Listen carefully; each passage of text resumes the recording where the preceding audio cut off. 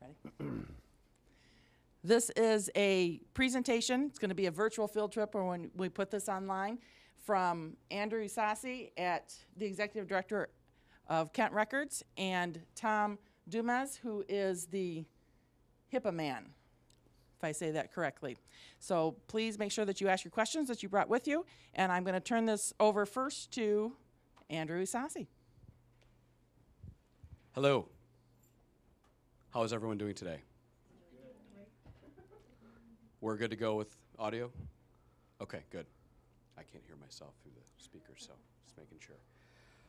So, records management and regulatory overview for 2013. I did this presentation with Tom last semester, and we had a blast doing it with the classes here at GRCC, and we've both presented to various other associations and groups on these topics. So I hope today that you have a renewed interest in records and information management and understand where our profession is going. I'll be the first to admit that coming out of college, I didn't run over to the first records management company and say, I want to work for you. It didn't work that way. You know, I was in IT and then naturally progressed into or evolved into records, if you want to go that route. So we'll talk more about all of that, and then Tom, he'll tell his story when it gets to his portion, okay? A little bit about Kent Record Management, or as we are known in the community as Kent Records. How many folks have actually heard of Kent Records before? Okay, good. Well, we've got 30 plus years of business. We opened up in 1981. Originally, we were a moving and storage company.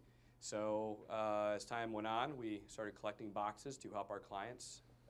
They didn't have a place to store records, and naturally that became what we were best at. The moving and storage business was sold off, and records, boxes, and tapes, and media, and now many other things are the core of what we do. We have 5 locations. Grand Rapids is our headquarters, Lansing, Kalamazoo, Muskegon, and Benton Harbor. We added on Muskegon and Benton Harbor 10 days from each other in January of this year. So it's been quite a ride already for 2013 at Kent Records. Primarily, we do off-site paper and media storage, so you can see the picture down here. If you ever get a chance to do a tour of our facility in Grand Rapids, which is right around the corner from West Catholic High School on Waldorf, it's about 500,000 boxes at that facility. And then on the left side there, you can see the inside of our vault. It's kind of washed out a little bit, but you can see kind of a row of media tapes. So some of you may have taken an IT class. Well, servers get backed up to media, or in the cloud in some cases. We do both. So we store tapes for customers and we rotate them off site.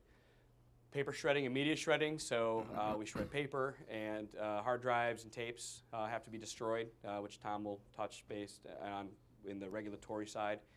Document scanning, so paper, we convert that to digital images so they can be viewed.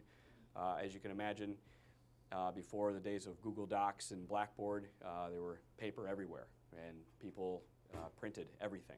And most of the time it ended up at Kent Records. So we were certainly happy about that. But as our world has changed and gone more digital, we have a less paper coming in now, and when our customers want it back, they in some cases prefer it digital. So we had to adjust based on the need. And as I referenced before, off-site electronic record and online backup service. So we've complemented our physical services to be able to take on the electronic service as well. So you can log into a secure website, view a scanned image that normally would have taken a person in a vehicle to drive that to you. And that doesn't work for some folks, and for others it works great. We have clients in the Upper Peninsula that's their only option of receiving paper or records in a timely manner. Otherwise, we've got to load them up in a box and drive them up there. Same concept for downtown Grand Rapids. It's quicker for us just to put them in a van and drive them downtown. It is what it is. But chances are, if you've had medical work done, legal work done, or if you've had any type of, we'll stick with healthcare and legal, those records are housed with Kent Record Management. Okay, next slide. So, agenda, we're going to talk about records management, at least from my perspective.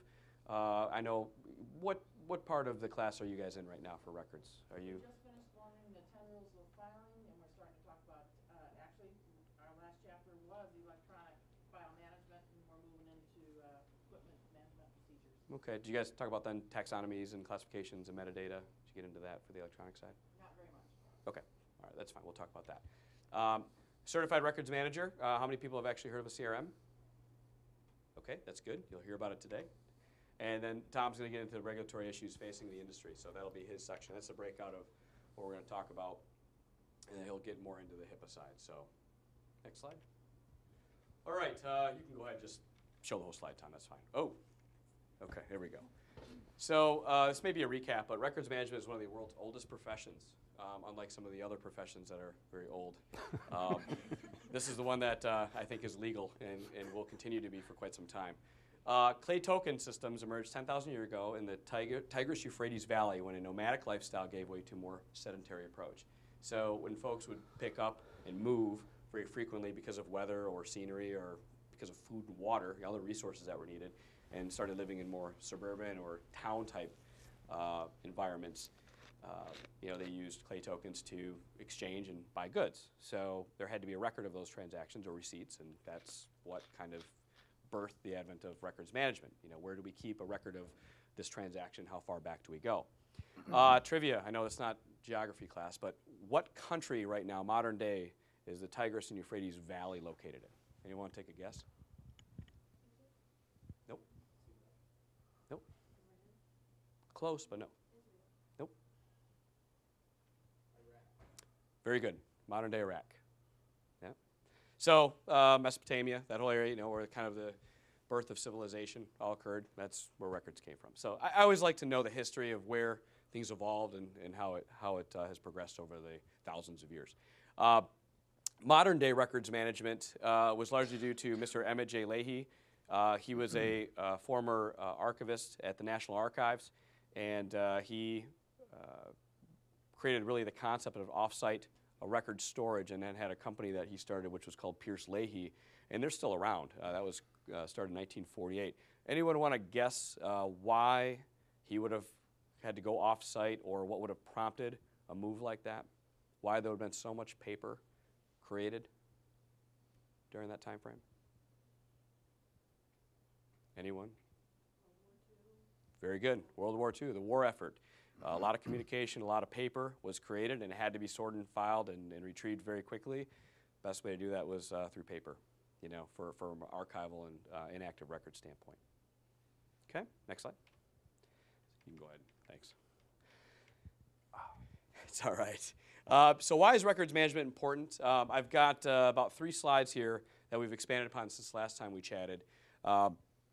This is from information from Prism International. And there's some stats here about the growth rate of active files, 25% annually. Now, this is mostly around paper. We're going to get to electronic stuff. So paper is still continuing to grow. 90% of records once filed are never referred to again. So, when you put it away, chances are you're just not going to go back and look at it. 95% of references to records are less than 3 years old, which is important because, as you learned in this class, indexing is extremely important part of records management. If you file something in a file drawer and you don't put an index on it, good luck finding it. We're human beings, we forget. And we start dealing with large quantities of physical information, you've got to have a record of that, okay? Average cost to create a 1-page document is about $180, and for you accounting majors, that's including the soft costs. That's the people, the time, the hard costs, the space, the electricity, the computers, all of the resources it takes to create that document, about $180. So it's expensive, the multiple versions and such. It takes time to create that. And regulatory requirements and penalties are drivers for better RIM programs, which again, as I preface, Tom will get into. Next slide, please. Some data on data, if you will. 2011, the amount of information created surpassed 1.8 zettabytes. So for those of you who cannot do the reverse conversion to gigabytes, it's 1.8 trillion gigabytes in that year. There's another stat that in ARMA, which is the American Records Management Association, had published. And again, don't quote me on this, but I want to say it was 2011, the information that was created between 2006 and 2011 was more information that had been created from the history of the world from an information standpoint. So you think back to, you know, the Gutenberg press and how much information was out there, it just was puny compared to the amount of information that was created in that time span. So we're literally in the midst of an information explosion, and there's got to be ways to kind of manage that. So we'll talk more about that. 5% of information subject to regulatory obligations, 25% of corporate data has business value, and 2% subject to a legal hold. How many of you know what a legal hold is? Have you guys covered that? Okay. So let's say there's an organization and you get sued.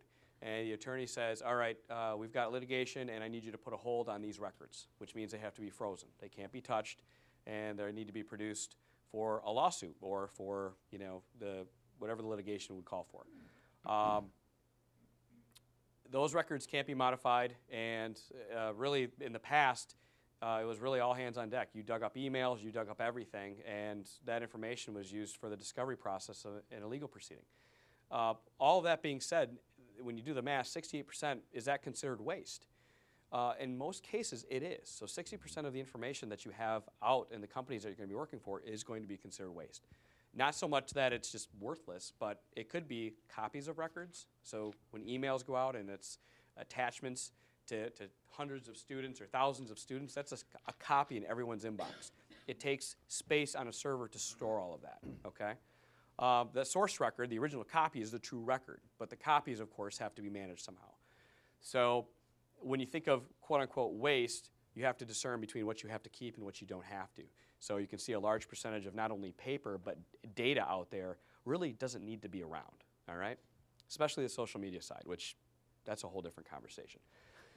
We may be here till 4 if we talk about that. Median cost for collection, $910 per gigabyte for e-discovery.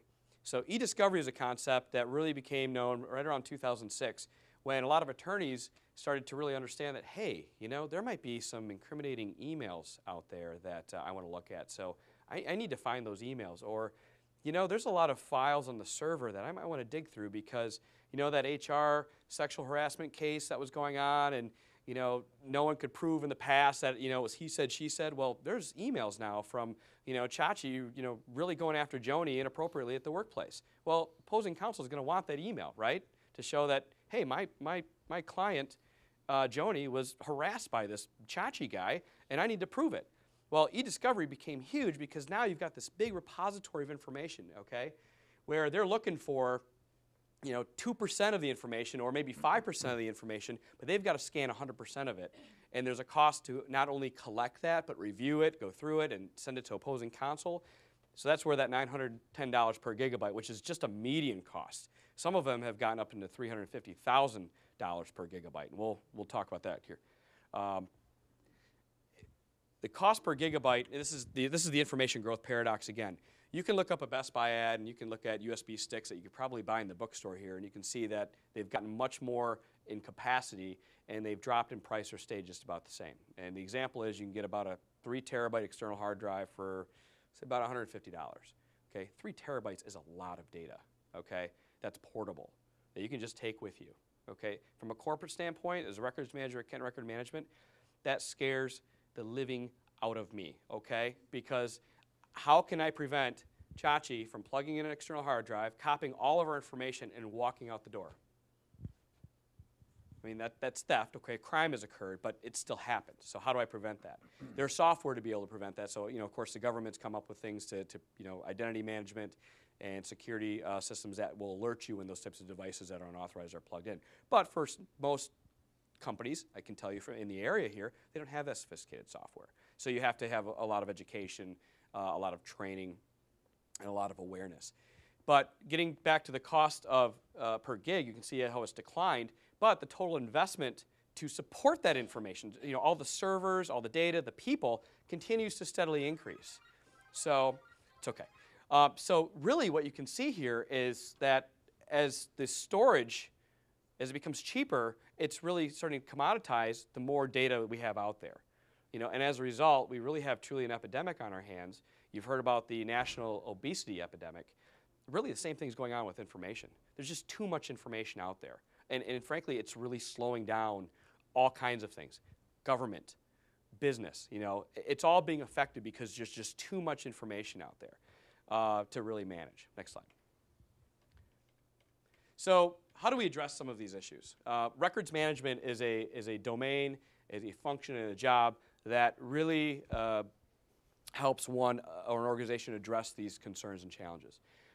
Historically, records managers have not had a seat at the table.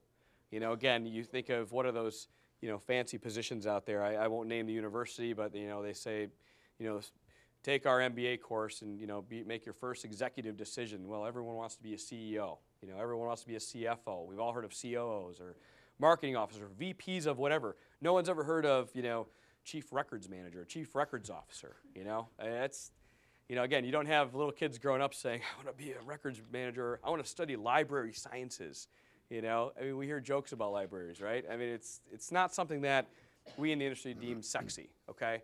And it's really not, but it is extremely important. And information is an asset that all organizations need to embrace. And if they ignore it, there can be dire consequences associated with it. So the day in the life of a records manager. We plan and organize new record programs or record systems. So this can mean record systems for physical media. It can mean record systems for electronic. It could be record systems based on, you know, geography. You've talked about the different classification schemes, I would imagine. It's something that we really are doing every single day. There's always a repository or a group or a cluster of information that needs our help to be organized, okay? I would do an exercise in the class, but we don't have time. But if I gave everyone a listing of alphabetical files, okay, and said, I want you to organize this in a way that you would be able to retrieve it, I would say 100% of you would not come up with the exact same system to do it. Now you may think to yourself, well, Mr. Ysasi, everyone knows how to, you know, put things in order, A through Z, right? Well, who did it by first name? Who did it by last name? Maybe there was more information. Someone said, hey, you know, I want to have an extra index field in here because in case this gets screwed up, maybe I want to do it by date as well. And everyone types out, you know, their index scheme, and it's going to be very different. Well, that's, again, an issue records managers have, especially in organizations where there's no compliance or policy associated with that, because then everyone has their own filing system. You know, that's actually corporate property, or that's government property, and, you know, it's up to them to really enforce those types of indexing schemes. But oftentimes we get busy. We have jobs. You know, we get tied up with life, and no one has time for that. We can find our stuff. I don't care if Tom can't find my stuff. It doesn't matter to me. Well, looking for things costs money, right? When you lose it, it's an issue. And that's something that we try to prevent every day or make it easier for employees and folks who need the information to achieve. Establish retention schedules. You've talked about that, I would imagine? Will be? Okay. Not to ruin it, but and burst the bubble on retention schedules, but really SOL means something totally different in my world than it does to you, okay? Statute of limitations, okay? How long something needs to be kept and why and what's telling you to keep it for that long. And so when you have HR files and you have files that are, you know, financial, tax information, how long do you truly have to keep it? Well, you have to look up the codes to what these regulations are. And there are state codes, there's federal codes, there's different associations or department codes that you need to find within the federal government. There could be some local ordinances you have to follow. And you as a records manager working with legal counsel have to determine what the statute of limitations is going to be that you're going to follow, because one may say 3, one may say 6, and one may say 7 for the same information. So how do you know which one to pick? Well, it's based on risk within the organization, your ability to manage it. All right? Most attorneys are going to say, well, let's go out the farthest we can. Others are going to say, you know what, as soon as we can legally get rid of that stuff, get rid of it. You know, maybe you're in a highly litigious environment. Usually pharmaceutical companies are litigated against constantly. You know, anytime you create a product that someone puts into their body, you are subject for litigation. You know, I took a pill and I turned purple. Well, I'm suing someone because now my face is ruined for life. You know, well, there you go. Or I made an energy drink and, you know, people's fingernails grew at a rapid rate and this is unacceptable. You know, people are going to get sued. Well, you might want to start destroying some of your records as quick as you can, because if you have a retention schedule and you follow it and you destroy against that or manage records against that, those records are no longer subject to discovery and legal proceedings. So there's a huge value and a huge benefit for companies to follow a retention schedule that's lawful and legal, okay? An attorney needs to sign off on it. So you can't just arbitrarily say, well, law says I can keep it for 5, but I'm going to keep it for 4. Just, I'm going to kind of bend it a little bit. That's probably not a good idea, unless, of course, your corporate counsel said that's okay to do. Because they're the ones who have to stand up in front of a judge and opposing counsel, and they defend you, okay? If they're, of course, a reputable attorney, because you're paying them, et cetera, not just doing it for the money. Educate personnel in other departments about records management programs. So like what we're doing today, if you're a records manager, you're going to be going around to different departments and just, evangelizing and preaching the gospel. Hopefully you've got a policy. Hopefully you've got a retention schedule you can talk against. But maybe you don't. Maybe you're building your case, and you've got to really build that case and do interviews and find out, okay, these 3 gals are indexing by numbers, and these 2 folks are indexing by geography, and these 4 are indexing by last name, alphabetical, and no one can find anything. Well, of course they can. So now we need, as records managers, to get together and start training on what the organization requires. Of course, there's federal and state legal requirements for record retention I talked about. Conduct record inventories and appraisals. This is key, okay? So let's say you get to that day where, everyone says, I get it. You have control. Here's the keys. Take over records. Do whatever you got to do, okay? First thing you got to do is an inventory. You got to figure out what you got, okay? So you're going to look on these things, not the monitor, but the computer attached to the monitor, the servers, file cabinets, people's iPads, mobile devices. Where does our corporate information live, okay? And then you have to perform an appraisal. Now, you've all seen the, what do they call it, the road shows? Antique roadshow, where you bring in your old stuff and, someone who, apparently that's all they do, they tell you how much it's worth. Okay, that's what you have to do with the information. So I would make a guess that your birth certificate is a little more valuable to you than graded paper from your professor, right? So you might protect your birth certificate and put that in a place that's a little more safe and secure than you would, your old papers from school, okay? Same thing in the business world. We actually classify some of those records that are very, very important as vital records. They're vital to the functioning operation of the organization. Without these records, if we lose them or our business goes, gets into peril, we may not be able to recover from it. We're talking about insurance information, bylaws, articles of incorporation, disaster recovery, procedures, those types of things. Those are deemed vital records that we want to protect. So we talked about the vault with Kent Records. We've got clients who store boxes of paper and electronic information that are deemed vital in our vault. It's a higher rent space, but it's 4-hour rated block wall. We've got all kinds of fire suppression systems in there. There's all kinds of, there's flood detection in that room. We use it for tornado shelter. It's steel reinforced concrete all the way around. So it's a true vault. Outside of that vault, in the normal record center, is the non-vital records for our clients. Or maybe they're vital and the customers haven't deemed them vital yet. So we try to preach to our customers as well. Enforcing and managing legal hold orders. So again, when an attorney says, hey, we've got litigation, or according to the Federal Rules of Civil Procedure, 2006, it was pending litigation.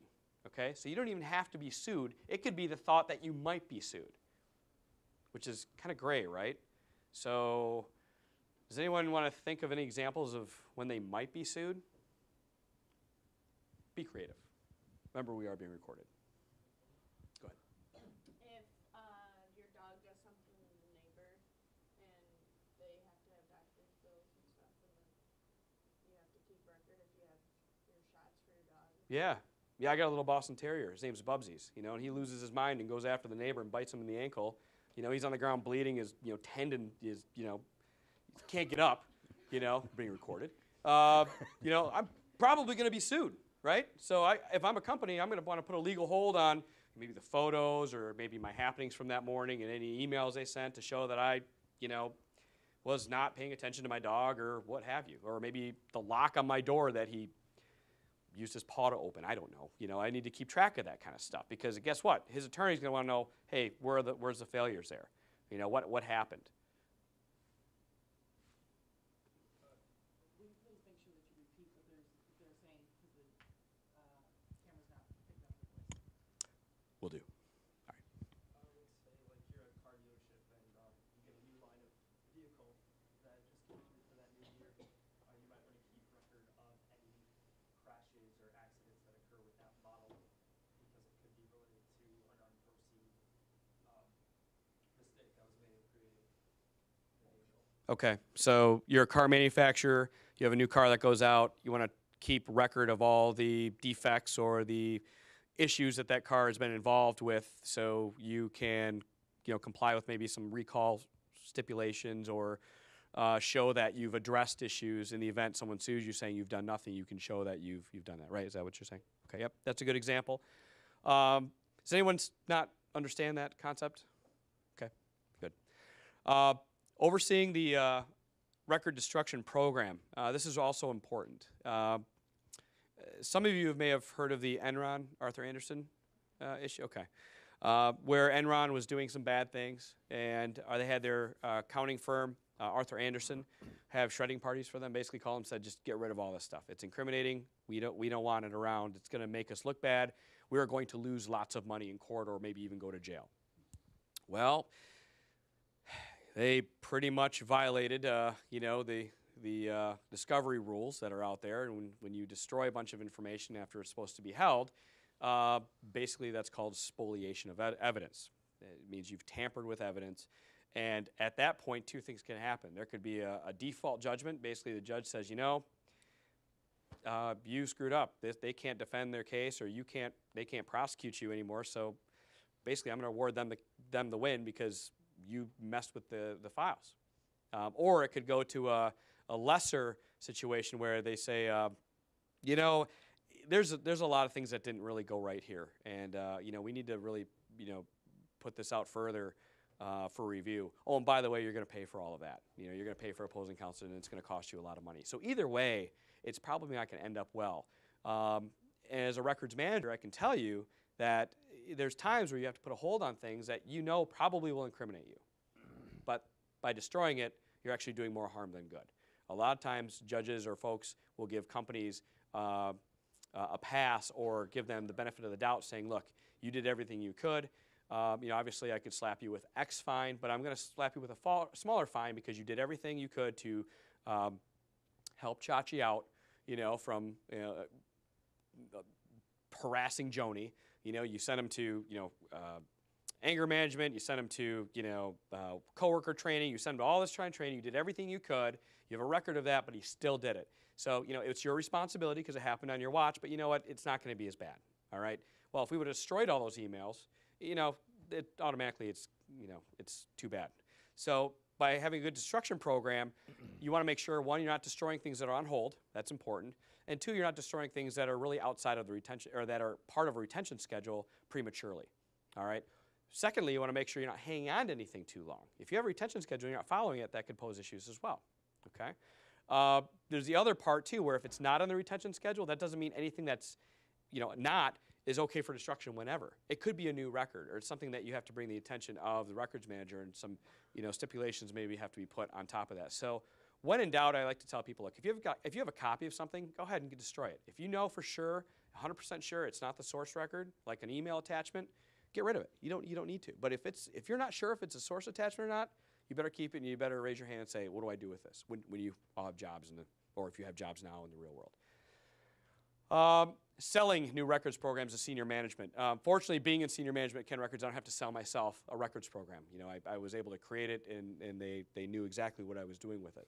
But for the folks that work at companies where records management is something they've been tasked with, and they can't get new file cabinets, and they can't get new folder labels, let alone pitching for a new electronic document management system or a records management application, they've really got their work cut out for them. So they've got to constantly sell the concept of, we've got too much information, the cost of data is going up, the risks are continuing to increase, et cetera, et cetera. And Tom's going to talk about the financial impact of not complying with some of these regulations. And it's big money, too.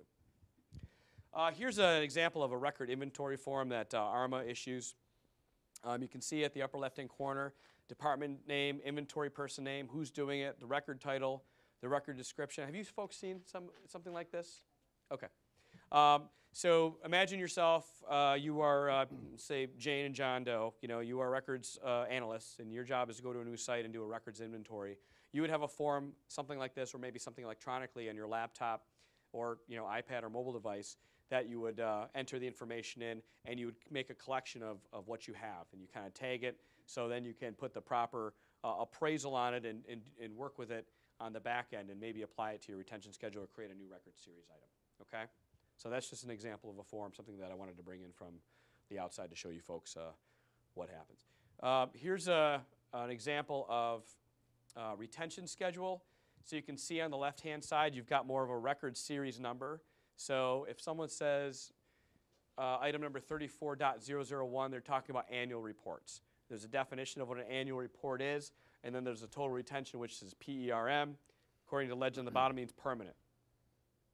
Anyone want to take a guess of how long you need to keep it if it's permanent? Forever. Plus 1 day. Plus forever.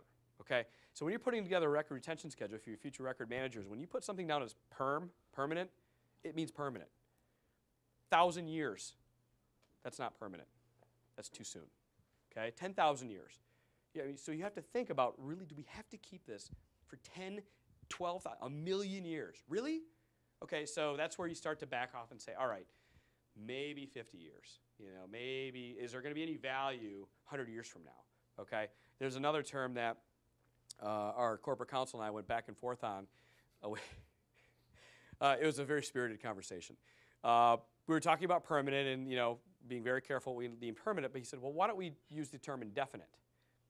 You know, there's a little flexibility. You can kind of do what you want with the term indefinite. You know, you can keep it forever, or, you know, you might be able to say, well, in 3 years I want to get rid of it. Well, from a records management standpoint, that's a problem, okay? Well, I don't want to keep things indefinitely. I want to be able to get rid of it or keep it forever and manage it appropriately. Indefinite it's too vague.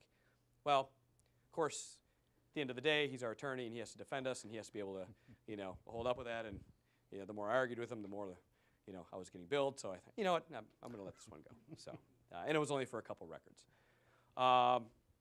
So other designations here, you've got SUP. That stands for superseded, which means that it superseded a previous policy. CR +6, which means creation date plus 6 years.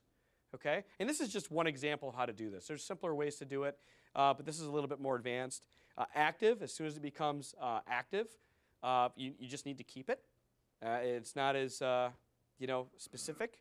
So, you know, there's a lot of different ways to classify the retention periods of things. So it meets the demands of business and legal obligations. Okay? Which is kind of the basis of the record of a definition. So now comes a day where, you know, you've been a records clerk or a mail clerk or a records analyst and you want to become certified. You want to become a records manager. You want to be someone who does this for an organization.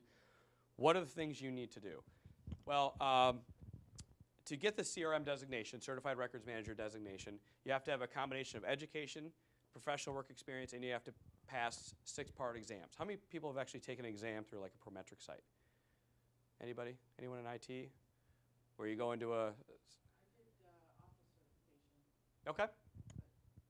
Yeah, it's very similar. Literally, you walk in, and, you know, for guys, you know, I don't know what they do for gals. I have never proctored one of these. But for guys, literally, it's, you know, empty your pockets. You walk in with just your ID. There's no watch. You know, glasses, if you can't see, you need your glasses. But a lot of times, it may not even be a belt, depending on how, you know, stringent they are. You literally go in. They have a camera on you. Sit in front of a computer that's timed, and you take an exam. And then you pretty much find out, for the most part, whether you passed or failed. So you've got to do that 5 times for the Certified Records designation on 100-point questions on various topics. So the first one's management principles and the records information program. So that's really a combination of, how many folks have actually taken a management class? Okay, so you guys heard about Herzberg or McClellan's theory of X and Y. Does that sound familiar? Okay, you're going to be tested on just the basic management principles, okay? Then part 2 is records information creation and use. And it's not just paper and data. This is old school stuff. Microfilm, microfiche. You guys know what that stuff is? Okay, yeah, that stuff is still being created and still needs to be managed and governed, just like anything else. Backup tape, so you really learn about that. How to index something, how to classify it, what taxonomies you have, like file systems, okay? You know, you've heard of the Dewey Decimal System? You can come up with your own system at work that people hopefully should follow, okay? Record systems, part 3, record system storage and retrieval. So what applications are used to manage records? Physical, electronic. How are they stored and how are they retrieved? 4 is the appraisal, retention, protection, and disposition.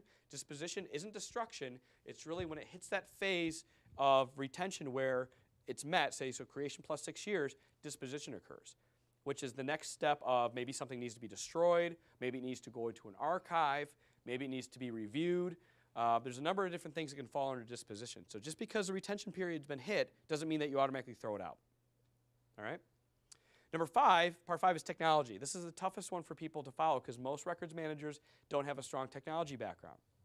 How many people know what a SAN is? Except for Tom. Storage area network, okay? It's basically a, okay, I almost did it. I almost used an acronym and I didn't explain what it was. Caught myself. I'm getting better at that. It's essentially a redundant array of independent disks, which are hard drives. So you figure, you've seen the computer towers, right? Before big cases where computers, the blinky lights. And you put in this SAN, and it literally has maybe 16, maybe upwards to 24 hard drives in it that are in array to array. So they're all linked together, and that's where data is stored, okay? You have to know things like that because you might be doing an inventory on something like that, physically and electronically. Okay, did I lose everybody with that? Does it? Okay. Virtual machines, virtual servers. Does anyone know what those are? Go ahead. Isn't a virtual server over the internet? Can be. Yep, can be. So a physical server is something that's physical, like a computer tower or a rack mount computer server that you put into a computer rack. You know, there's a hard drive and it has its own function. Maybe it's an email server, maybe it's a web server, maybe it's used to store files. Well, back in the day, you bought more physical servers and you bought these big data centers because you needed more space and more processing power. Well, as the concept of virtual technology took on, you were able to take a big physical server and put virtual or ghost servers on it that didn't know they were physical, okay? So it's basically big software files that function as real servers. And you could move them around to different servers. You could clone them very quickly. Back in the day where you had to build up a new server and it could take days or weeks, now you could clone a server in minutes, okay? So IT people now, instead of managing these big data centers with all this equipment and all this power that's being used, there was an IBM commercial that came out where all the executives were on the table and all these little cartoon creatures came around and all these little trees were popping up because they had a big green initiative. Well, imagine if you're able to do more with less. Have all the same computing power in virtual servers, but only use 2 computer racks versus 25. You know, that's a lot less consumption of energy. Well, it presents problems for records manager because if you can clone servers with that information that quick, well, you've got a duplicate. Where'd that go? Who's managing it? Who's governing it? It's out there. How do you know who's keeping track of that? Okay, it could be a clone of your entire records keeping system, and it just stays in state. Well, if you forget about it, that's kind of a big risk, right? Just to have that hanging out there somewhere. So that's what the technology part talks about. And then part 6 was, that was a big one for me. It's a 4-hour exam. There's 2 case studies. You have to read them, come up with findings, and write a report on what you would do in certain scenarios in the same type of setting. So after I was done teaching at Davenport last April, I drove down to Fort Wayne, Indiana, because there's only certain testing sites you can take this. Got into Fort Wayne about midnight, woke up and had to be at the testing center by 7 a.m. I sat in that chair for all of 4 hours. I didn't move. I thought for sure I'm going to have to take a bathroom break, I'm going to get up and, my chiropractor would probably kill me. I had to crack my neck, something had to happen, for me to, I sat there for 4 straight hours and did nothing but read and type, and I hit submit and walked out and had no idea if I passed because it goes to a committee and they review all your answers. And if you pass then, after 6 weeks of review, then they award you the certified records manager. But you can't take part 6 until you pass all 5 parts, okay? Now I'm on the exam development committee, which is another cool thing. Once you become a CRM and if people like you, which as of this morning I'm still liked, I think. I travel to a couple places throughout the year and I sit down. We basically sit in a room and create test questions and evaluate test questions, with other CRMs. So it's a lot of fun. It's a very humbling experience. One of the individuals on the committee heads up NARO, the National Association of Records, and National American Records Association, yeah. I think it is. Basically the federal government's version of, how to manage records from the government level. Mike Miller was in the room, and he'd been in records for 30 years, works in Washington, D.C. I'm little Andrew in Grand Rapids. Who am I? You heard me joking, and I think I'm a pretty big deal. Not in that room, tell you what. But I learn a lot. So it's great, good peer review, and they're really committed to the craft. So when you sit down and take those exams, they're prudent. it's not going to be 50 questions on microfilm like it was back in 1985. You know, it's going to be more real, and that's the purpose of it. Let's go to the next slide. Okay, so requirements to become a certified records manager. You almost had it. You have to have a 4 years bachelor's degree plus 1 year of professional room experience. Now, if you don't have a bachelor's degree, that's okay. You can substitute 1 year of professional experience for each year of college education. But you're going to have 5 in total. Back before they changed this rule, if you didn't have a bachelor's degree or if you didn't have an associate's degree, they wanted 11 years of experience. Well, you know, you guys know the challenge. If you don't have experience, you can't get a job, right? Well, now you have to have 11 years of experience, and then you get to sit down and take all these tests. You know, you pretty much eliminated so many people from being able to do this. So they're making it easier for folks to obtain the credential. And it is a management certification, so they want to make sure that you have some experience and some education behind you. You know, management in the corporate world is a little bit different than you know, managing maybe retail or managing restaurants. It's just a different world, especially when you're dealing with records. Professional experience, what is considered that, conducting studies and surveys, developing, designing, implementing record-keeping systems, having direct managerial operational responsibility for a program, teaching courses on RIM or accredited institutions of higher education on a full-time basis. So those are ways you can gain professional experience to become a certified records manager. You don't need to have all of those, but when you're counting up those years, they have to be associated with that. So they're very picky about what it is. Then the timeline is you have to apply and become a candidate. So you have to tell them, I think I want to do this, and this is why.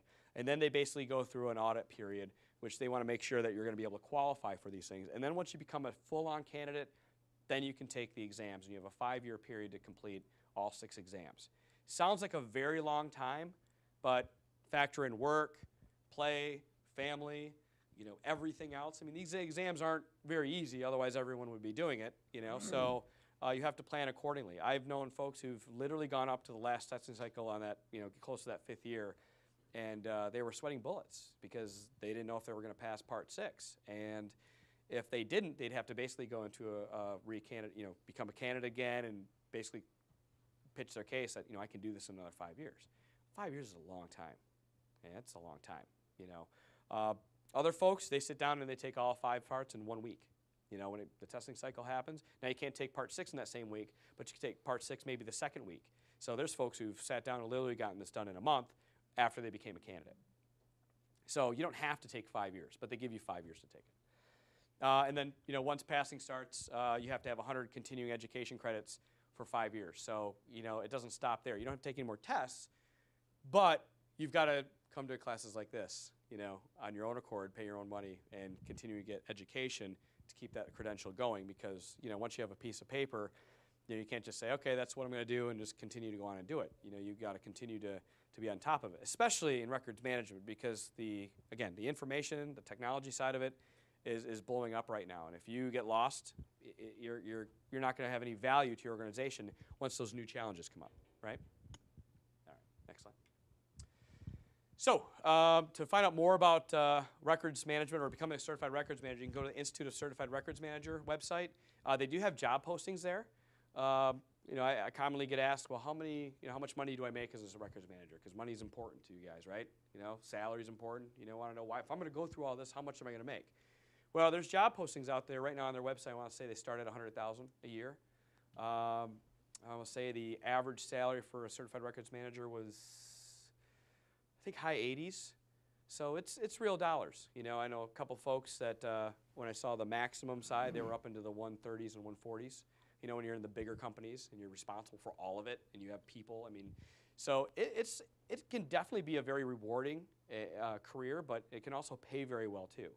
So if you had this misnomer that you had to be a CFO or CEO to make, you know, over $100,000 a year, there's plenty of jobs out there where you don't have to do that, but you still have a ton of responsibility. Don't get me wrong, they're not easy jobs, which is why you pay the right people to do them, but the money's real. If you want to learn more locally or get some more user information on records management, you can go to the ARMA website, www.arma.org, which is the American Record Management Association, is what it stands for. There's a local chapter here. I'm on the board. I'm the vice president of programs, so I'm responsible for finding people to present. And no, I don't speak every time at the meetings. I find other people to do it. Yep. Um, we meet at usually Amway or Kent Records or Davenport. Those are kind of the locations that are spread across town to accommodate everyone. And we meet the first Thursday of the month, outside of the summer months. Last December we had a mixer up in Cygnus because we have a lot of folks from Amway who are in our chapter, and the Cygnus mixer was a lot of fun. We had a lot of fun up there. Some of you may not be of age, and my apologies for that. But when you are, in the corporate world, it's a great place to go up and just mingle with other records managers and share stories. And then, again, the local ARMA chapter is westmiarma.org, and you can get a listing of our events there. So if you decide to become practitioners or decide to get into the records world, there's a lot of local resources here in Grand Rapids. There's a Mid-Michigan chapter, which has a ton of CRMs in it, and the Detroit chapter is pretty big too. So, if you take anything away from my portion of the presentation, hopefully it's just, again, a renewed energy of what records management is and how important we are to businesses today. All right, any questions for me before we switch over to Mr. Tom? Yeah, I put your face right there, so. Yeah. You were talking about the destruction of the disposal of the records. Is that dictated by government on how to be disposed? You just burn them, or how do you do that? Make sure you repeat that. So the question was, how are you supposed to destroy information? Is it government mandated, or is there some other type of way to destroy information, correct? Okay. Most of the time, the government, especially if it's government, whether it's federal, state, or local records, there's requirements on the different types of records of how they're destroyed, even how they're duplicated. But because the question was destroyed, we'll stick on that. In some cases, there's certain size of piece of paper that the shredded information can't be any larger than. And that's for vital records. You have to stick within that space. There's another concept of cross-cut shredding, where it cuts it into tiny pieces.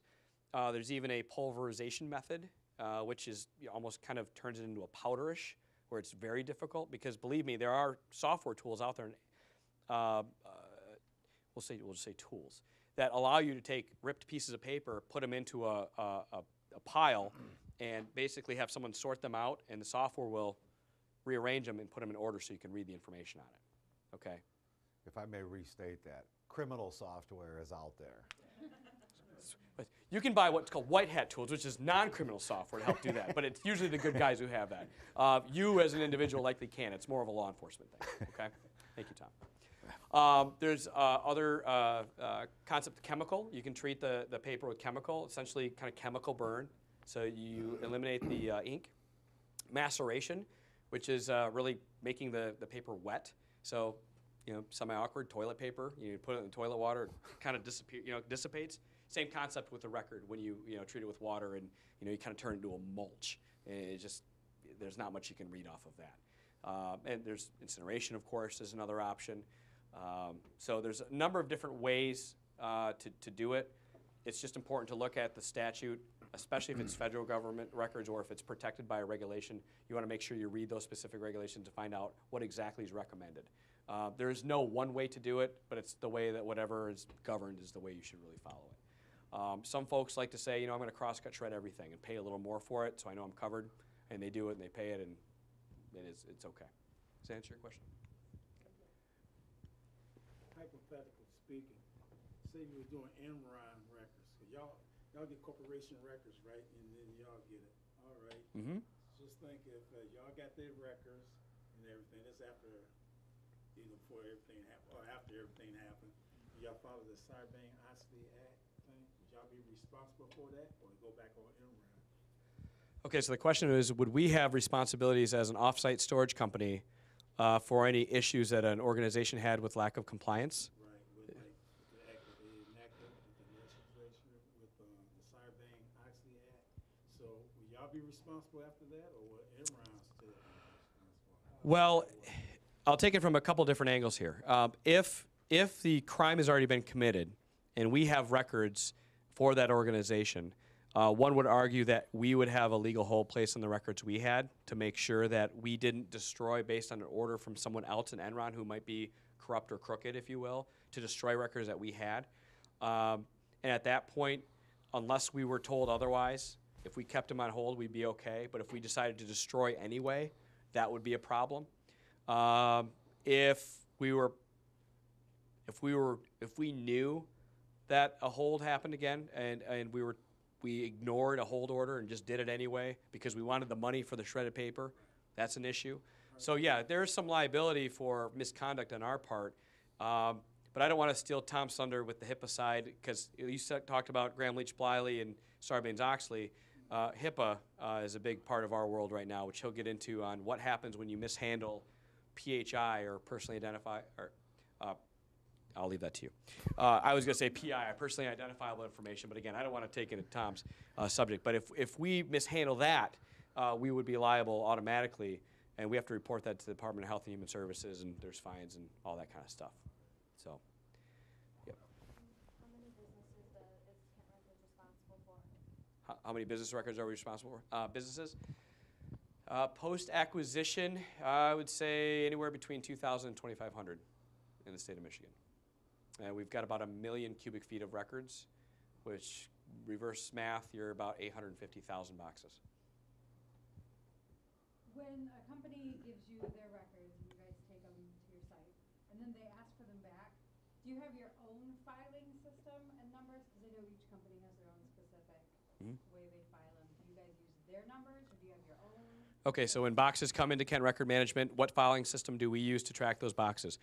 We do have several systems in place. Primarily, we have what's called a system called Total Recall, which is a barcode and indexing system we use. So every box that comes into our facility has a label. That label has a unique code on it, which is a box number, which is unique to that box. There's a customer number, and there may be even a department number on that box as well. They're all individual barcodes. Those boxes get put into a location, which also has a barcode, okay? Down an aisle, which has a number system on it. So we're able to find where that box is going to live, assuming that a human doesn't make a mistake and, you know, take a label and put it in the wrong spot. It's tough to see here, but you can see these little white stickers along the orange. It's going to be very difficult to see, but that's where the location codes live. Now, that tells us where the box is at, who it belongs to, but it doesn't necessarily tell us what's in it. That's up to the customer, and there's a couple different ways they can do that. They can fill out an Excel spreadsheet, and we can upload it into our system. So they log on to our online web portal. They can search, keyword search, and find out if that information's at our site, and then what the box number would be, and then request a retrieval, and our folks would go pick it up, okay? The other way is they can go onto the online web system, not use an Excel spreadsheet where we do an upload, which usually Excel is used when there's a large upload or a large pickup. If it's just adding 1 or 2 boxes and you have maybe 25 files between the 2 boxes, you can hand type all the index information that you want within the system. You can have your labels at your site, put the labels on the box, and they go off to Kent Records, and you can search on that information as soon as it hits our system. We do a similar system with tapes and media. But it's a little different because media is a little different animal. There's a little more rotation, a little more activity to media with scheduling and reoccurrence than there are just box storage. Does that answer your question?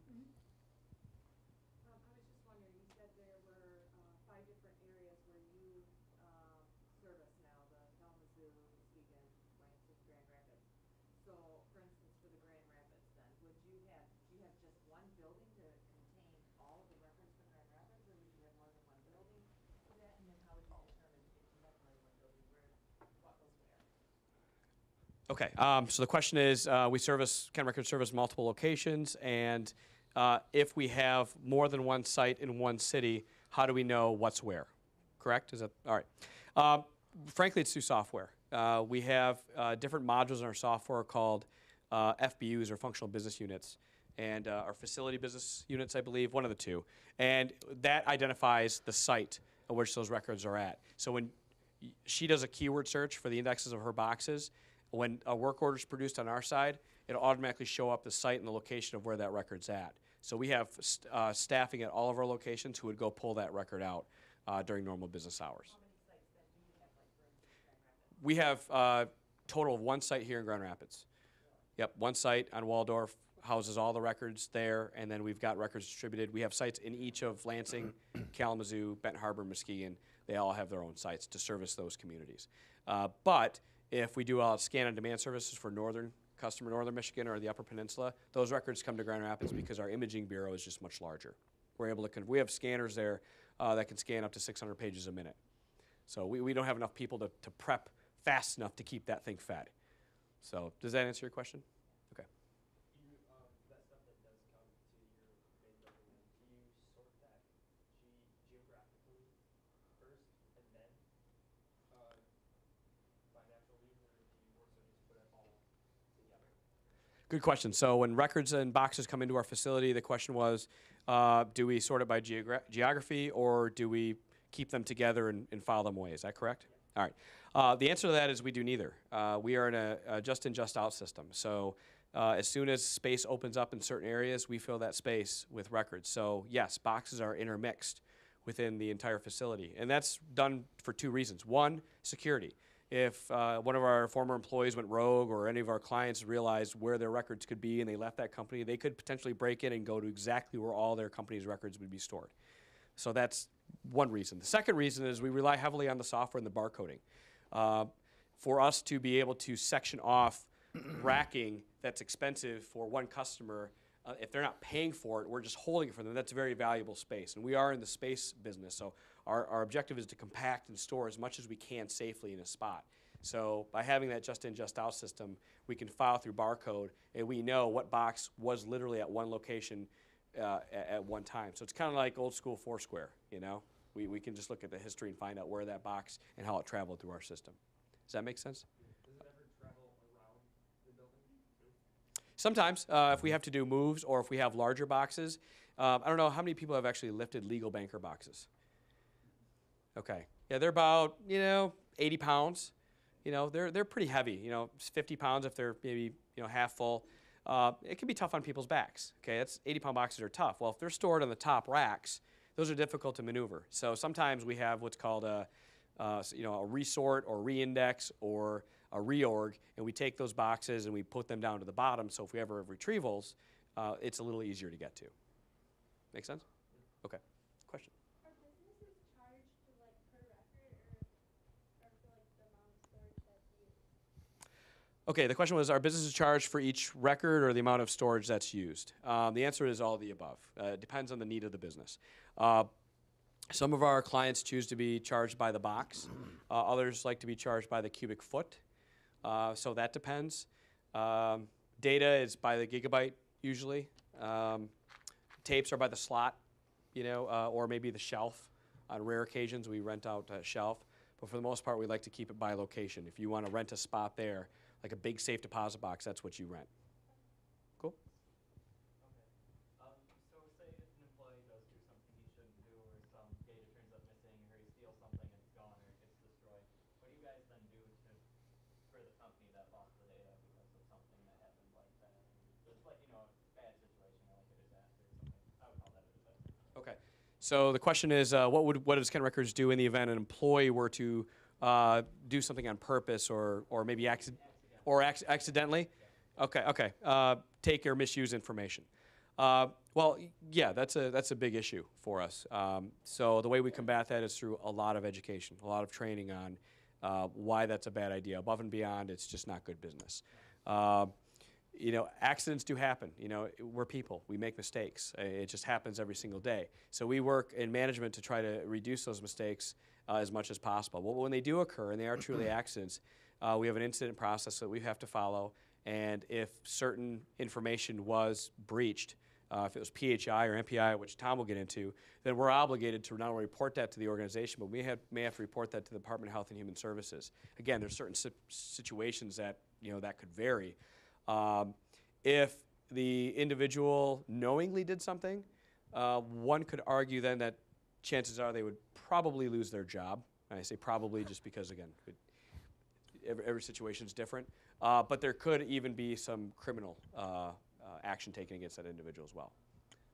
So, does that answer your question? Yeah. Okay, good. Employment opportunities. How many people do you staff at Kent Records? Are you finding that they stay very long? What do you require for the basic level of employee? Okay. So, job opportunities at Kent Records and what's the retention of employees? Okay. Well, first, it's actually Kent Record Management, and we call ourselves Kent Records. We're not affiliated with local county government. We're a separate entity, so a lot of folks, they either think we're Kent County Records, which isn't true, or they think we're literally musicians, like records, storage, which we have plenty of musicians. Tom plays drums, our president plays drums, we have a singer, but that's not what we do. It's the record storage. I certainly do not do anything with instruments. Yes, there are opportunities available. Right now, I want to say that there's opportunities in our imaging area where we do the file prep. And I can tell you that employees, and Tom can attest to this, he used to work at Kent Records. Employees, when they work with us, they stay for quite a while. We've got employees that have been with us for 25 years. I've been with Kent in June for 6 years. So if you're a good employee and you want to work and you like our culture and like our environment, there's really no reason that you would want to move on. And there's upward mobility from a growing standpoint. We went from about 40 employees in 2011 to almost 50 employees before 2012. And this past acquisition, we're now at about 77 employees. By the end of the year, we're looking at probably close to 80, 85 because of the growth in imaging and shredding. Yes? I did a study when I was there a couple years ago when I was doing HR for Kent Records. And it was probably in 2010. The average length of employment for all of our employees, all factored in, was 12 years. And at the time, I had only been there 10. So it was, yeah, it's a pretty stable group of folks. There's not a lot of turnover, but there's always turnover for one reason or another. So. People's lives change, get married, move on, or go to school, those types of things. Of course, I'd be remiss to say we haven't had an occasional issue with an employee. I mean, it happens, right?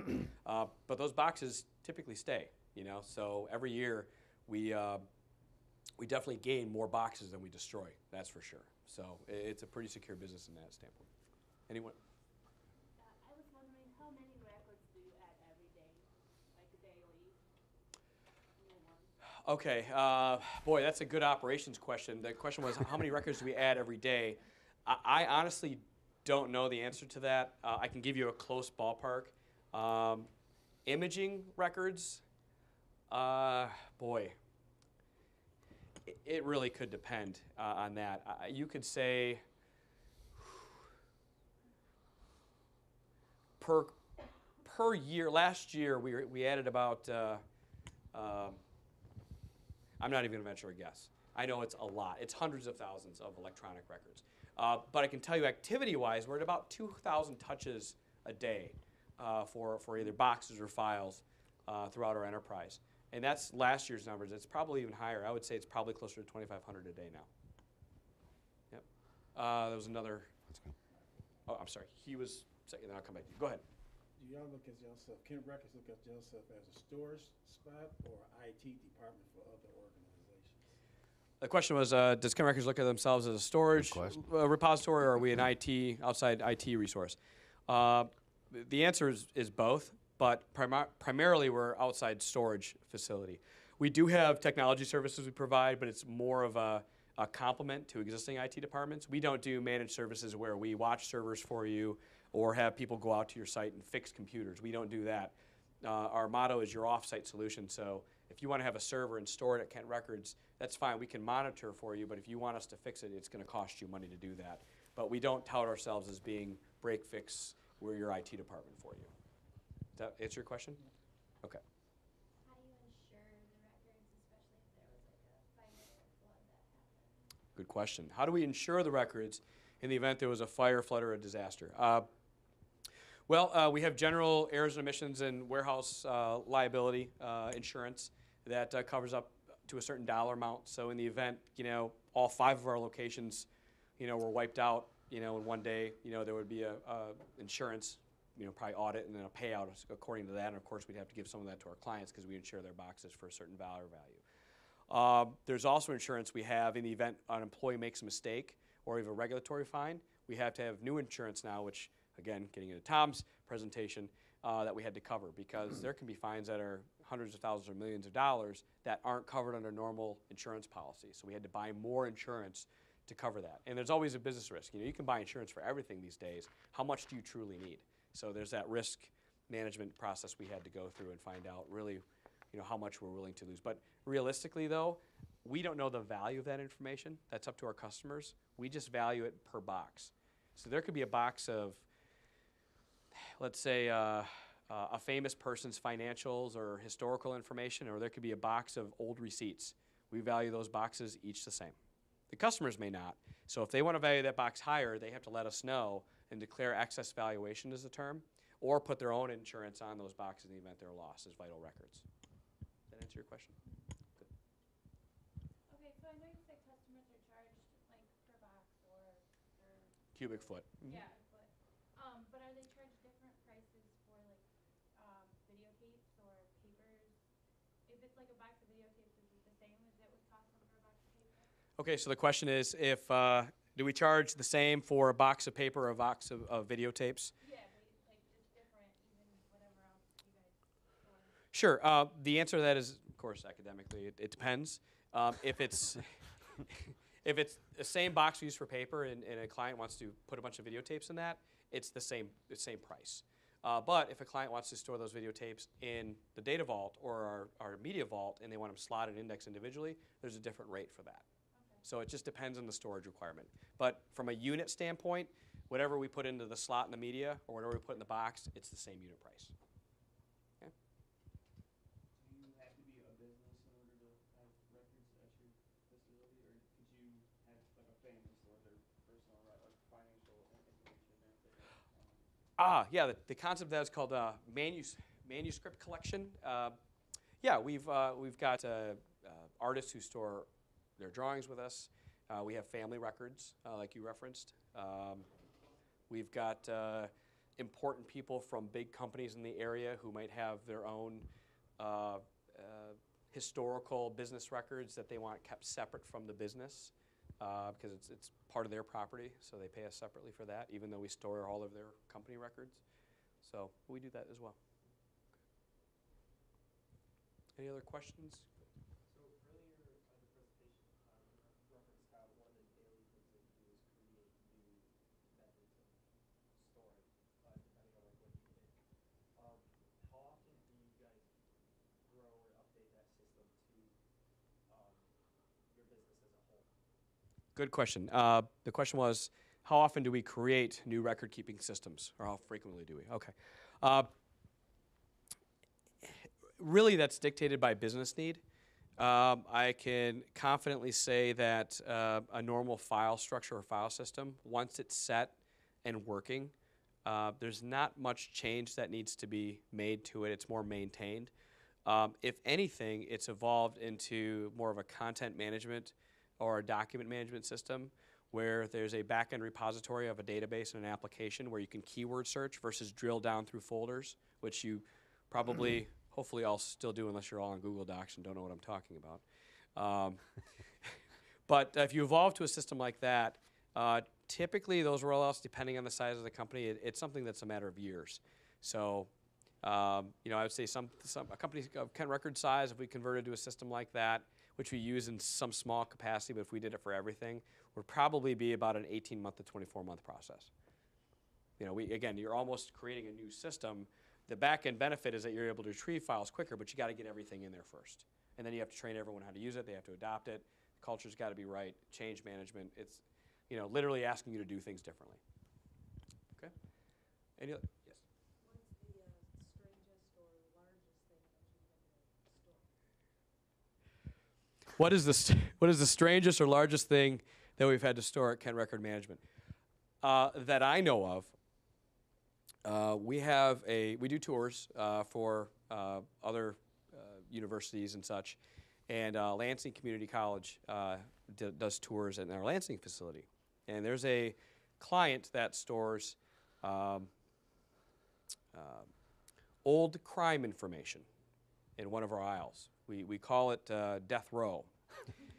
And it's kind of funny, but it's kind of not because it gets a little eerie. But a record doesn't necessarily have to be paper or media. We have bags that are sealed, they pass inspection.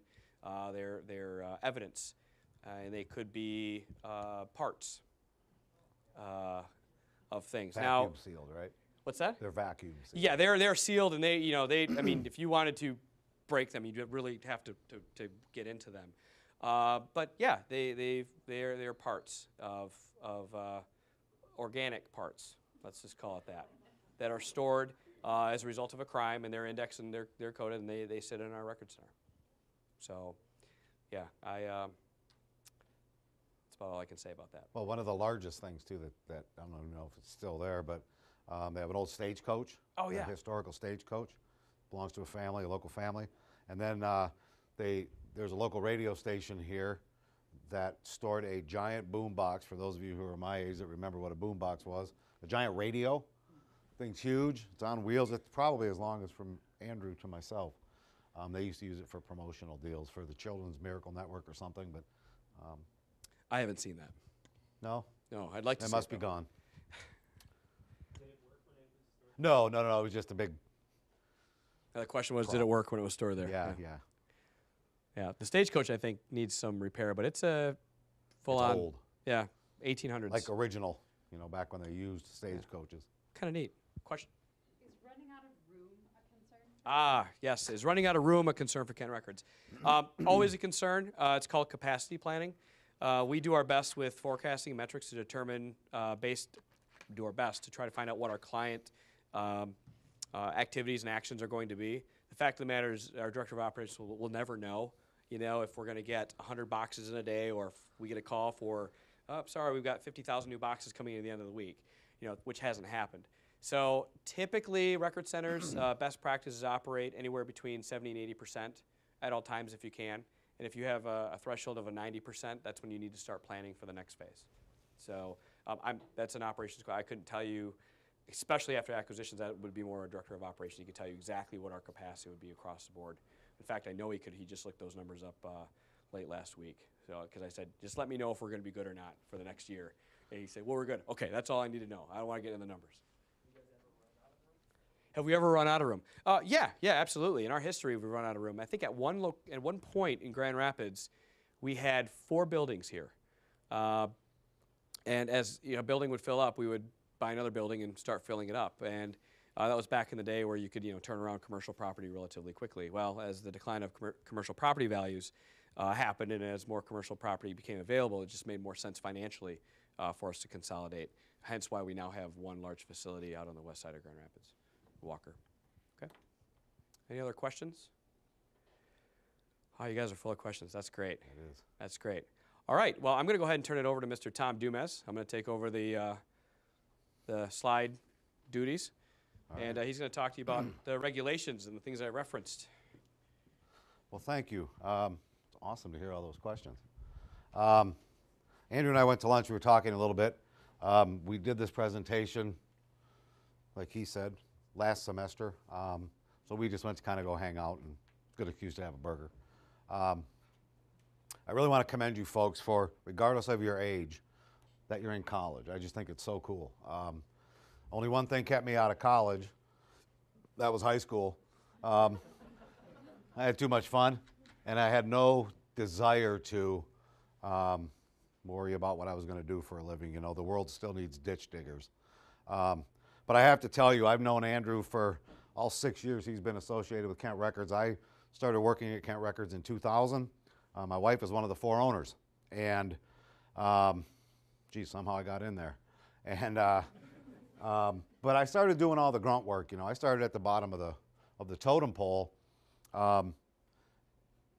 They let me just kind of do my thing. And when I mentioned something new, they let me try it. I failed a lot, but they let me try it. I learned by failing. And I just left there in mid-November. I've been doing compliance trainings for the last few years for KRM, and it just got to the point that I just really kind of felt that I was led to go do it on my own. And Kent Records has been fantastic, real encouraging, real generous with me, and very supportive of my effort to kind of go solo. So that's where Prime Compliance came from. Our 30-year-old daughter, she designed the logo, and the emphasis is still on RIM, Records and Information Management, because what I do is I travel around and I perform trainings for other record centers and data vaults, scanning and shredding operations. So in your pursuit of your education, let me tell you from personal experience by watching this young man, you literally can change a business. I watched him do it, okay? There's a 4-owner system, and then there's Andrew as the executive director. When you have any 4 people in a room together, there's always dysfunction. I don't care who you are. I don't care if you're mother and 3 daughters or a family of 4. It doesn't matter. People have different vision, different value, different opinion, and there's often some conflict, okay? And Andrew's been able to bring something new and refreshing into a pretty established business and really, really positively impact it. It's largely because of his personality, okay, and the way he carries himself and can handle himself under stress. Him and I don't act the same when we're a little worked up, okay? He's very diplomatic. I'm less diplomatic, okay? But I've seen it be very, very effective. Now, does that mean he brought the latest, greatest things, to the table? What he brought to the table was an education, okay? He brought knowledge from classroom and these kinds of things and CRM things and all these things he's done. I mean, geez, he's got a master's in what? Administration. What's administration? So, man, keep on keeping on. I think it's great that you guys are in pursuit of things regardless of your age. So, that's me. Certified HIPAA professional, certified security compliance specialist. Those letters behind my name don't mean near as much what his letters behind his name mean, but it just means I know a little bit more about these 2 things than most people, okay? And got lucky enough to pass some exams. So, having said that, yeah, let's go. We'll just keep going. We're going to talk about breaches and identity theft, okay? Nowadays, as Andrew alluded to, with, and I do appreciate him taking up that hour and a half, because you guys might not do anything else today.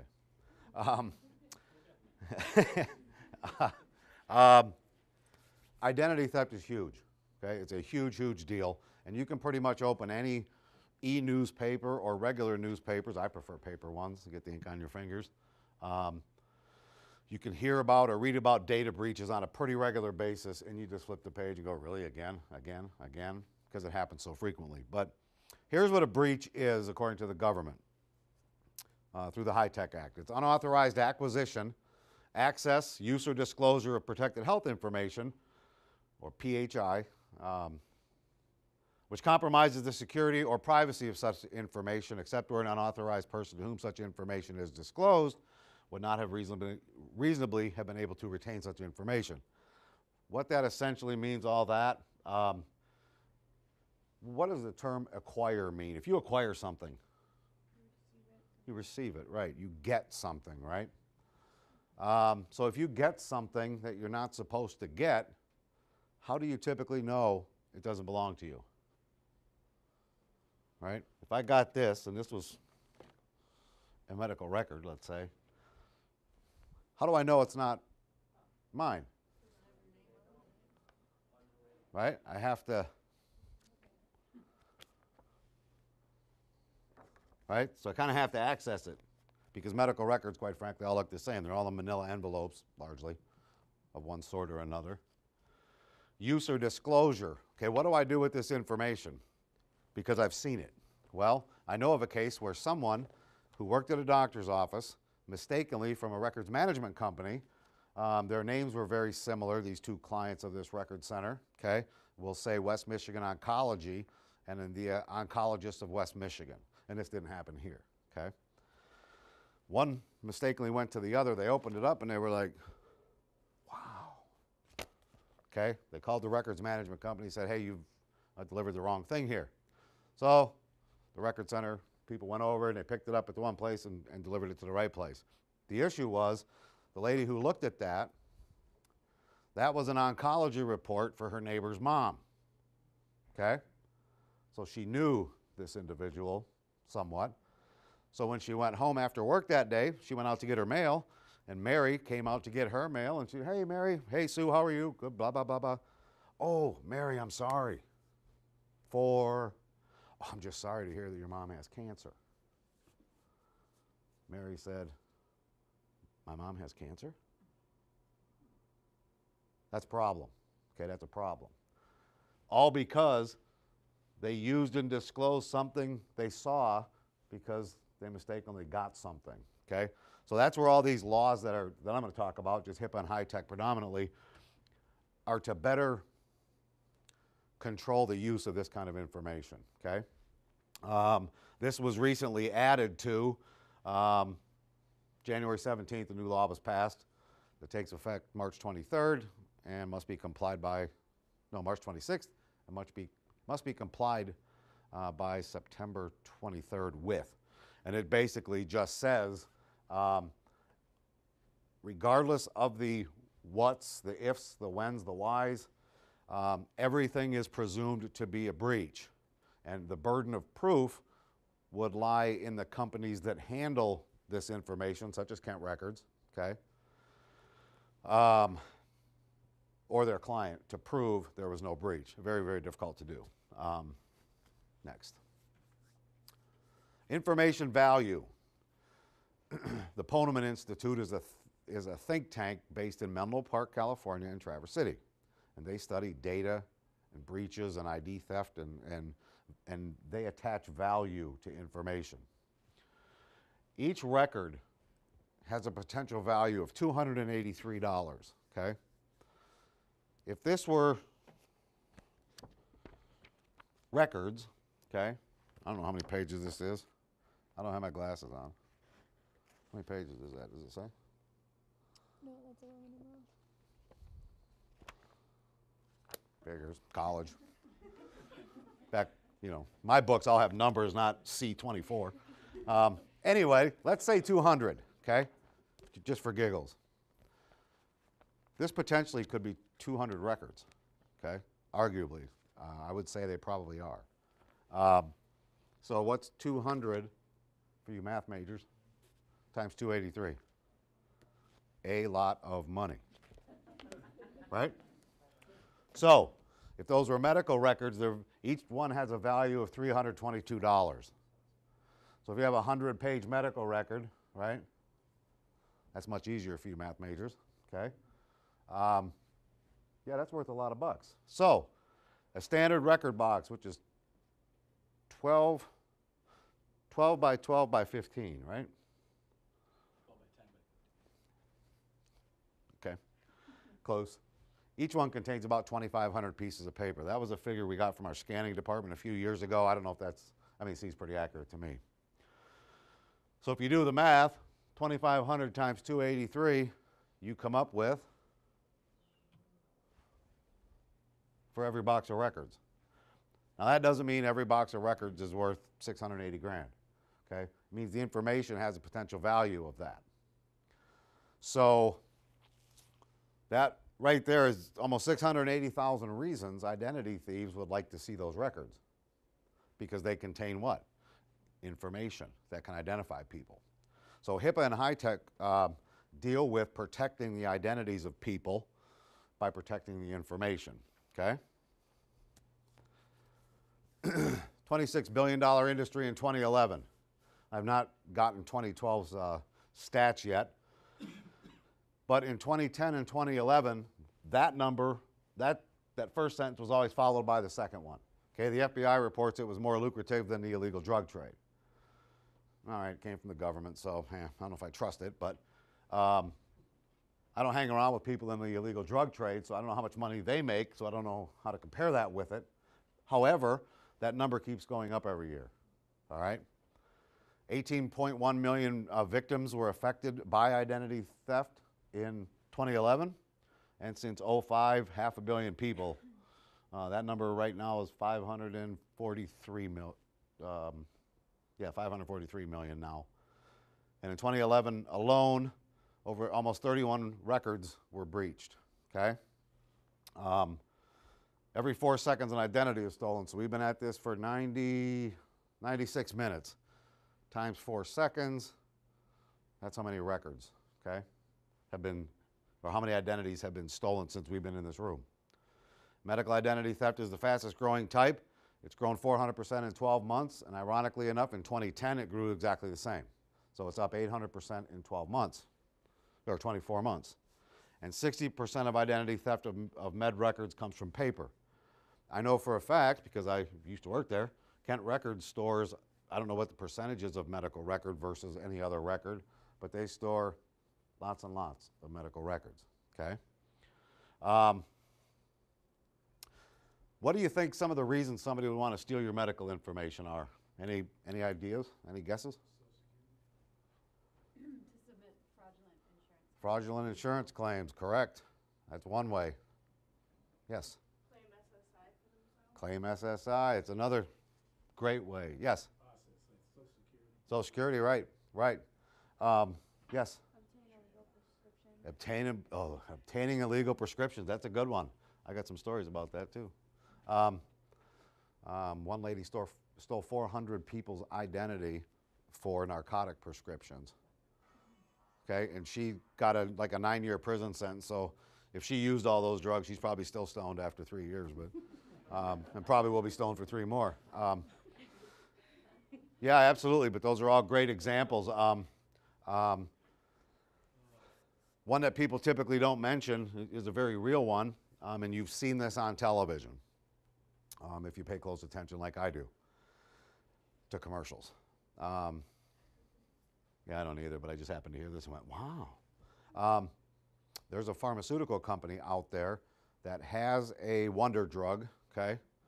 And they say in the commercial, if you are unable to afford this medication, please contact us, the manufacturer, okay? Where there's danger there is they've eliminated your doctor from that equation, okay? So imagine if a pharmaceutical company, let's say, that specializes in cancer medication, all right, they wouldn't have to make payouts to doctors to prescribe their medications. They would just deal directly with you. That saves them billions of dollars every year, okay? I had a great friend of mine. I have a great friend of mine who worked for a cancer drug manufacturer for 20 years. He didn't make it to 21 years. And the reason he didn't make it, he told me, was because he would go in to give the doctors, the oncologists, free samples, okay?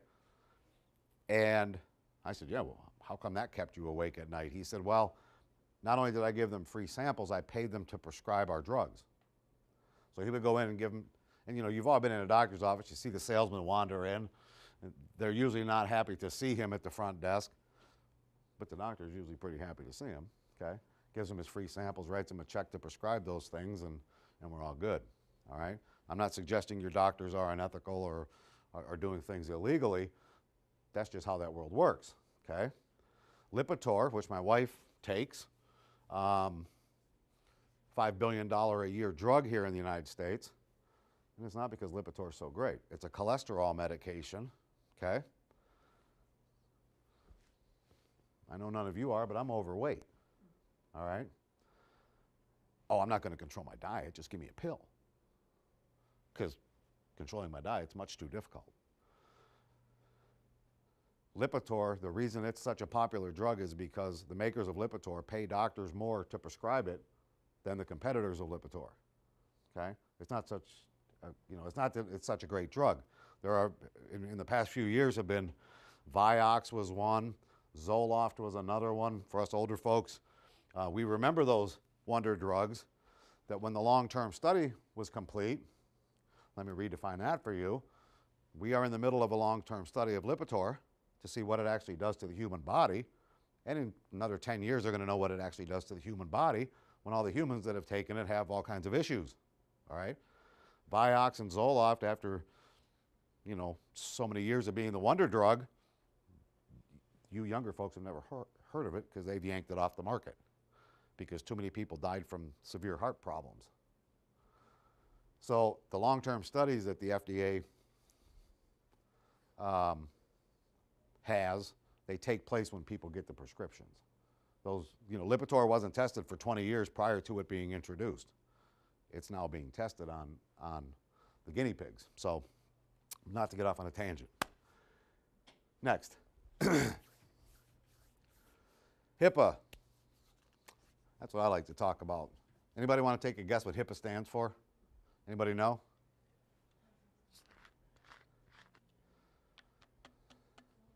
You were 3/5 incorrect. The Health Insurance Portability and Accountability Act. Okay, it was created to help administrate health care. Privacy didn't come along till later.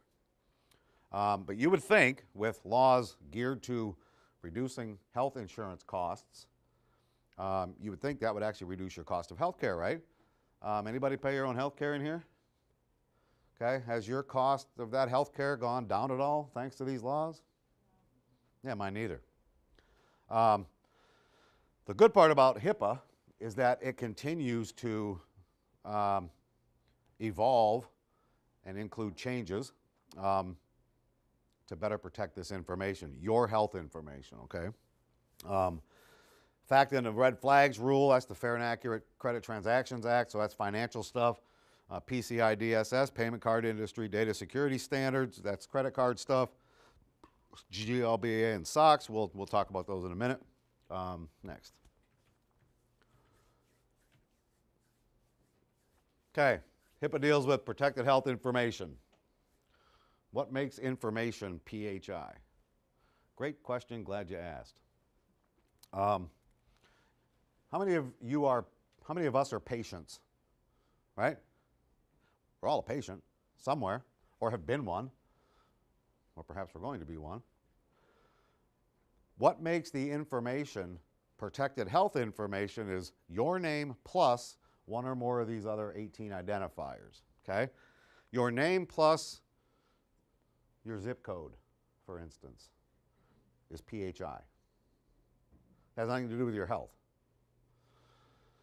Your name plus your birth date, let's say, okay? When you were born has nothing to do with your health. Your name plus your cell phone number is PHI. Fax numbers, your name plus your social security number. Again, that has nothing to do with your health, but yet it's called protected health information. Oh, here you go. Medical record numbers and health insurance beneficiary numbers. Those have something to do with health. Your name plus your checking account number is PHI. Your name plus your driver's license number. Okay? And by the way, what medical information is on your driver's license without looking? Donor. Eyes, whether you wear, not whether you have them, but whether you have correction. I got contacts, so. Height and weight. And for the record, on my driver's license, I am taller, because I'm kind of short, and I'm lighter, because I had got to fill that in. Okay, they never weighed me, so. Right? I don't see weight on mine. They must have given me a pass. They probably just, oh, never mind. Ask it the DMV, they have it on their computer, they just don't. Yeah, it's probably. And what else might be on there? Zip code, right? Address, birth date, right? So it's full of PHI by this definition. Your name plus the VIN number on your car and your license plate number on your car. Your name plus your device identifier number. How many of you have one of these devices? Dumb question, but what do you call these, really? Distractions. Yes? We call these, what, cell phones, right? How many of you actually talk on these? Right? They're really computers you can talk through. Okay, but we'll get into that in a minute. Websites, email addresses, that sort of thing. Biometric identifiers, that's the cool James Bond stuff where you walk up to the bank door and you put your eyeball up to it and the door opens up. Retina scan? Retina scan, yes, thank you. I like my definition better, but I didn't go to college. So, the full face photos, okay? That's also on your driver's license. How about pictures of tattoos plus your name? That's protected health information. So, if that isn't ridiculous enough, any other unique identifying number, characteristic, or code except the unique code assigned by the investigator to code the data. So that list is going to grow, okay? But my sense is all of these things, for one reason or another, probably, if there was no way for the government to collect revenue. So if I stole your driver's license, for instance, I wouldn't steal a female's driver's license because, no. If I stole yours, okay, and he caught me, after I get out of the hospital from the beating I received from him, that was pretty much over, right? It was a petty crime. I had a black eye or whatever, had him glue in some new chiclets and, you know, go about my business. But now it's a violation of federal law, which means it's covered under all the fine and penalty structures that are in place for HIPAA, okay? A lot of these really didn't generate any revenue, and now they do, okay? Any questions about this stuff? Okay, next. This is an old one too. This was recently changed. Personal responsibility. Ooh, personal responsibility, okay? The civil fines and penalties for HIPAA violations. There are civil fines and criminal fines. The civil fines are all monetary, okay? It's all dollars. So the lowest level is Tier A, then it goes to B, C, and D. But for a single violation, which is simply a mistake, this has changed. It went from, it can still be $100. I mean, they can fine you $100, you know, just simply by making a mistake. This was changed from 25 to 50 grand.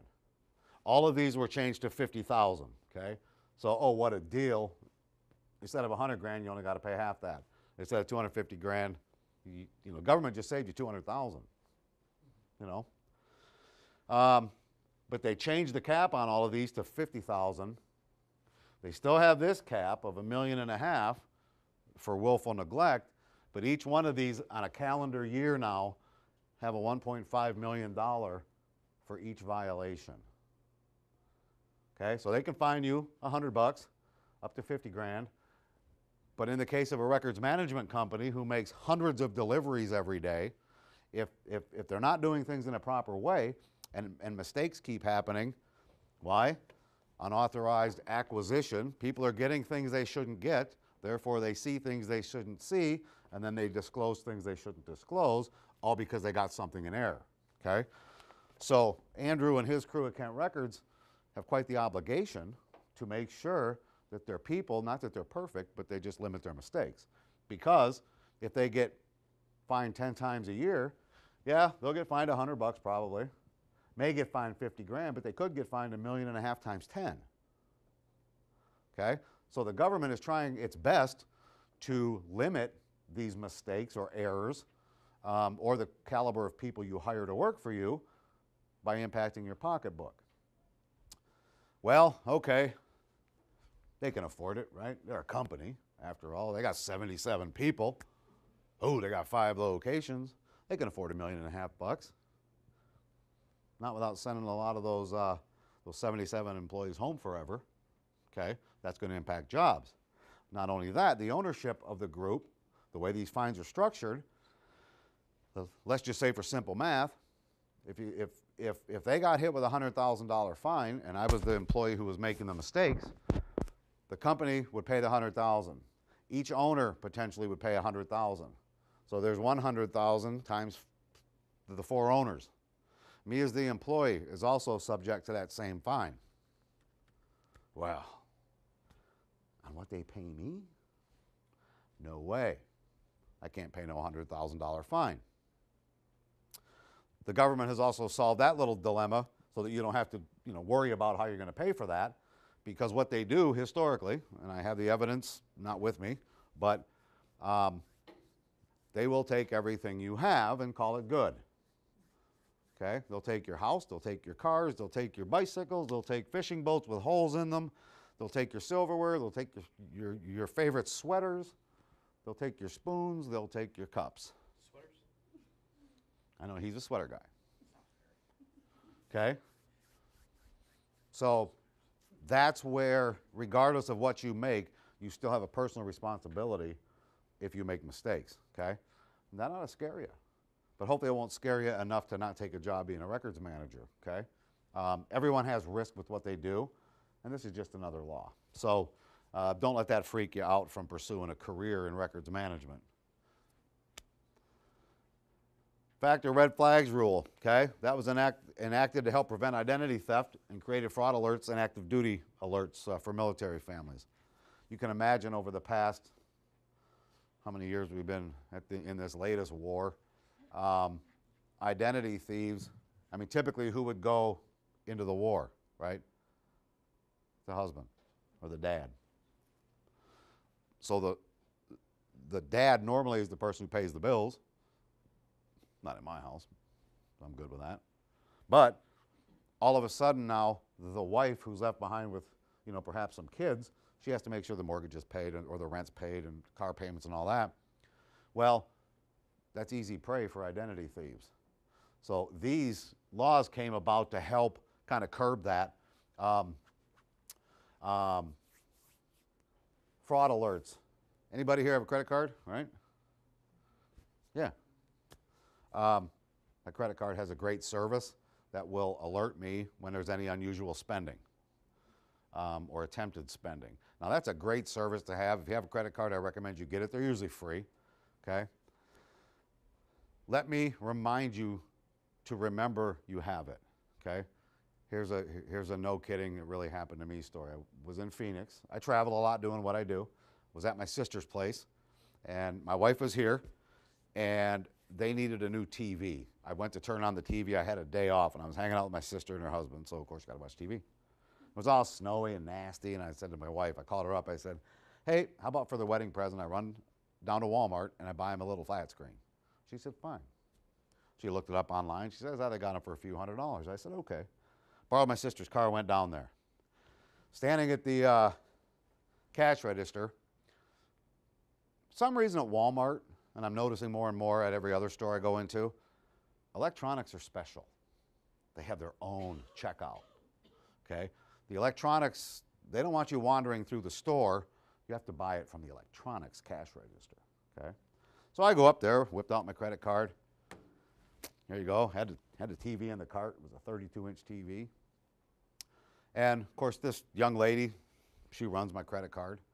You know, and I'm guessing that retail giant may not pay their people very much money. Okay, I don't know what she was making. Sweet young lady. She swiped my card and it went, eek. Really? Okay. Ma'am, try that again. She gets paid by the hour. She don't care. So she did it again. She said, sorry. Andrew knows my level of patience, okay? Not very tolerant. I start to... You done?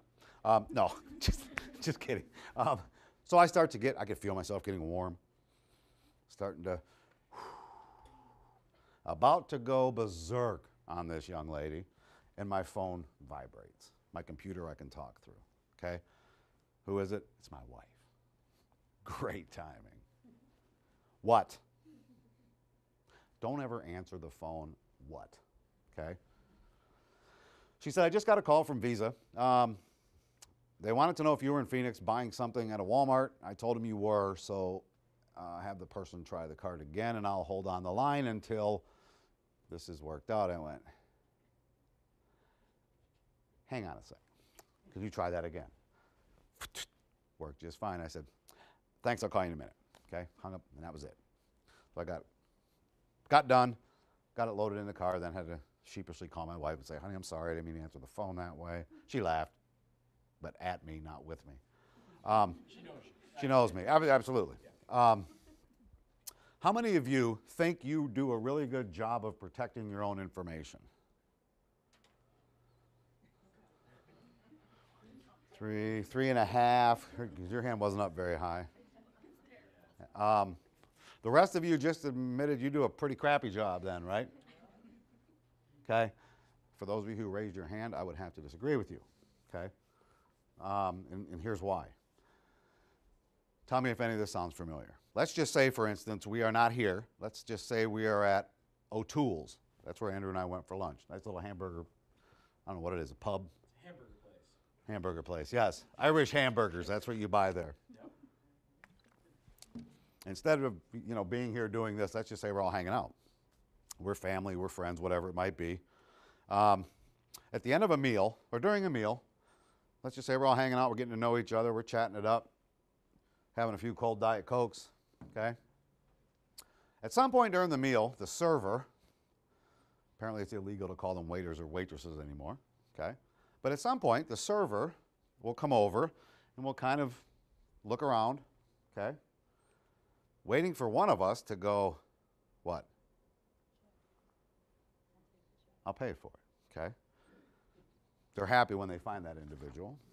They usually will then hand you a black booklet about this size, right? We then will reach into our pockets, we'll pull out the card, and being good little puppets, you got to put it in the window, right? Half sticking out, because apparently that's the only way you can indicate, hey, I'm ready. You can, because they always say, I will take this when? Whenever you're ready. So we play along and we put it in the cute little window. But we can't tell them we're ready, I guess. We have to show them. They run off with this, okay? Anybody here a server? But not currently? I used to. Not currently. Anybody related to a server? Okay, don't take this personal, okay? But here's what really happens. Server, normally total stranger, okay, walks off with your credit card, okay? And we just are hanging out, we're happy, we're talking some more, we're really not paying particular attention, okay? 5, 10, 15 minutes goes by, server comes back, okay? Sets that down in front of you, always with a smile. Have you ever noticed? They're always smiling. Thank you. Thank you for coming in. It's been great waiting on you folks. Please come back. Love to see you again. We, you know, feel warm and fuzzy about that they actually care. They don't. Okay? But let me suggest that may not be the truth of what happened. Okay? If that individual sometimes were honest with you when they came back to the table, okay, they put that down in front of you, a big old smile on their face, and they say, thank you very much. You've given us your credit card information, name, expiration date, and the all-important 3-digit code on the back. And after work, me and my coworkers are going to buy a whole bunch of cool stuff. You're going to pay for it. Please come back. We'll see you next week. Okay? And we go, hey, you're welcome. And then, Excuse me, Tom, just to clarify, not all servers. not all servers. Okay, good.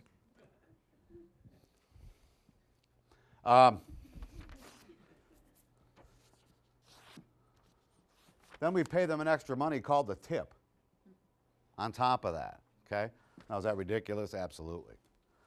But that stuff happens all the time. And I use that stuff in trainings all the time with all the breaches that I am aware of where that is exactly the case. Or you drive through Taco Bell and you throw your card through the machine and it sends it to a computer in Holland. This is a true story. And 4 individuals went to prison because 2 individuals were paid 10 grand apiece to put skimming devices in Taco Bells, okay?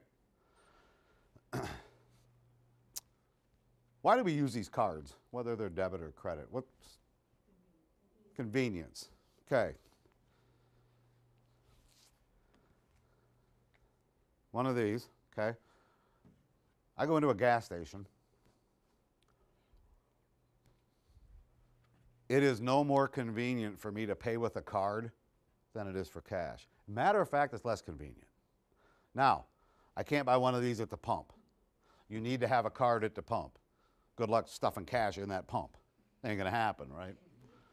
So when you have to go into a gas station, it's actually way more convenient it's no less convenient because you're paying with a card. You have to stand in line, same amount of time. You have the same length of time interacting with the attendant. Okay? It's actually less convenient because when you're done, they give you a receipt. You have to shove it in your pocket. Okay? Then when you get home, you got to enter it in your checkbook or write it in your checkbook. Anyone remember this stuff? Yogi Berra said cash, it's almost as good as money. Okay? My wife will walk into a gas station. That's inconvenient. Okay? Not convenient. She will buy one of these, swipe the card. It takes her $5 worth of effort. That's not convenient. I walk in with two $1 bills and throw the change in the little take a penny, leave the penny thing. That's convenient. So I disagree, convenience is the issue. But like I say, sometimes, you know, you have to pay before you pump. That's convenient with these cards. Other than that, I really can't think of any other scenario being convenient. Inconvenience of carrying coins. So instead you carry a bunch of cards. You're still carrying stuff. Or if something costs $50 and you've got 30 on you. Mm-hmm.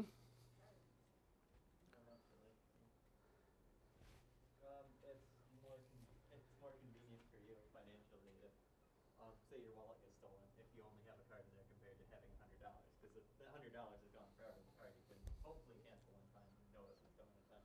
Not saying that. Perhaps. That I think. Perhaps. Please remember to repeat what they're saying. Mike's not catching most of it. Oh, I'm sorry. Well, the comment was that if you had cards in your wallet and your wallet was stolen, then yeah, you just have a card you have to cancel. But if you had $100 in cash in there, it's gone. So yeah, there's some validity to that. I can't disagree with that. But you see what I'm saying with this stuff is we don't protect our own information. We give it out. How many like to shop online? I love it. Okay? I love it because I don't have to go to the store. Except I love going to Kohl's. Okay? But how many of you have read the privacy statements on these websites? None of you. He would. Okay? They're usually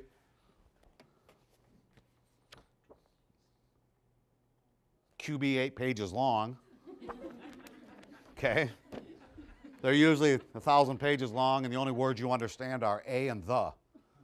After that, you have no idea. But I don't read them because I just want to buy the thing I want to buy. I don't care what they do with my information. Okay? We throw all kinds of information in the trash every single day. Credit card applications, anyone?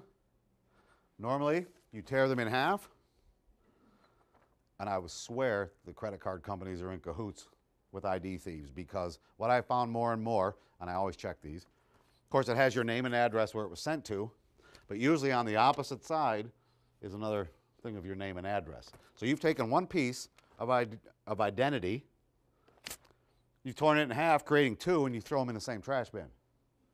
Okay? Just watch for that stuff. 1988, the United States Supreme Court passed a law that said that dumpster diving, 100% legal. Okay? So if ID thief wants to, no, I'm not. I'm just saying. I'll play one. If I want to come steal some cool information from you, when you push that little dumpster out to the curb tonight, and you see my legs sticking out, kicking, okay, because I'm digging around for stuff, and you call the police, they're going to pretty much laugh at you, okay, because it's legal for what I'm doing. The reason they passed that law, they figured it this way. They assume that you know as an intelligent citizen that when you push that out to the road, it is now public information, okay? Andrew mentioned document destruction, shredding of hard drives, all that stuff. That's part of the life cycle of a record, okay? A record is created on the day it's born, okay? It's created, it has a lifespan, a useful lifespan. When that lifespan has ended, then the destruction of it is its funeral, okay? So it's destroyed. Everything really has a retention. I don't know what they are, but there are federal laws and state laws that dictate that stuff. So Red flags rule originally defined for financial institutions, which were banks and credit unions, and creditors, which were credit card companies at the time. This is still in the courts, as far as I know. They're really battling over what is a creditor, okay? It used to be credit card companies. What they want to do is say a creditor is anyone who provides products or services for later payment, okay? That really is about 90% of America, is providing a product or a service for later payment. So all these businesses that typically wouldn't have to abide by the red flags rule, if this goes through, which I doubt it will, my opinion, they're going to have to abide by that when they're not a financial institution. So just want you to be aware of that. Next. PCI DSS was created actually by the charge card companies and the data security program to help prevent credit card theft, okay? Has anybody here ever been the victim of identity theft? Have you? Can I ask what happened? In fact, I'm still going through it with Chase. Still going through it with Chase right now because just went to me yesterday. Purchased something online there, and got hold of my credit card. So No way. yeah, People actually steal that stuff? Really? about $1,000 out there right now. Awesome. Is it hard for you to deal with all of this, or is it pretty easy?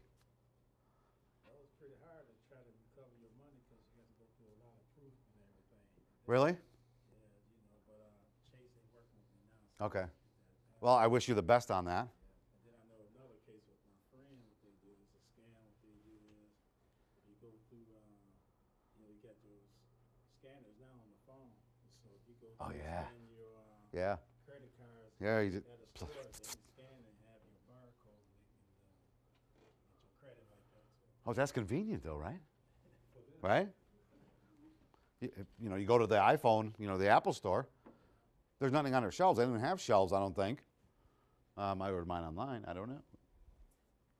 But from what I hear, they go and, people are carrying around iPads and iPhones, and they just stick the little reader and, like you suggested, it's done. You've just bought your thing, whatever that thing is. What happens to the information on that thing at the end of every day? Okay?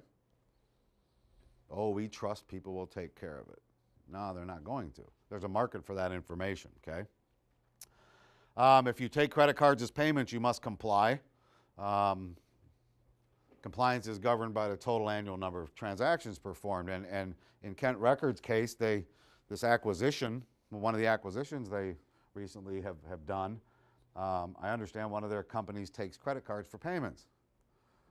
So I've had a conversation with one of the owners that I know very, very well about being PCI compliant, because if they fail to do that, they're going to be in trouble, okay?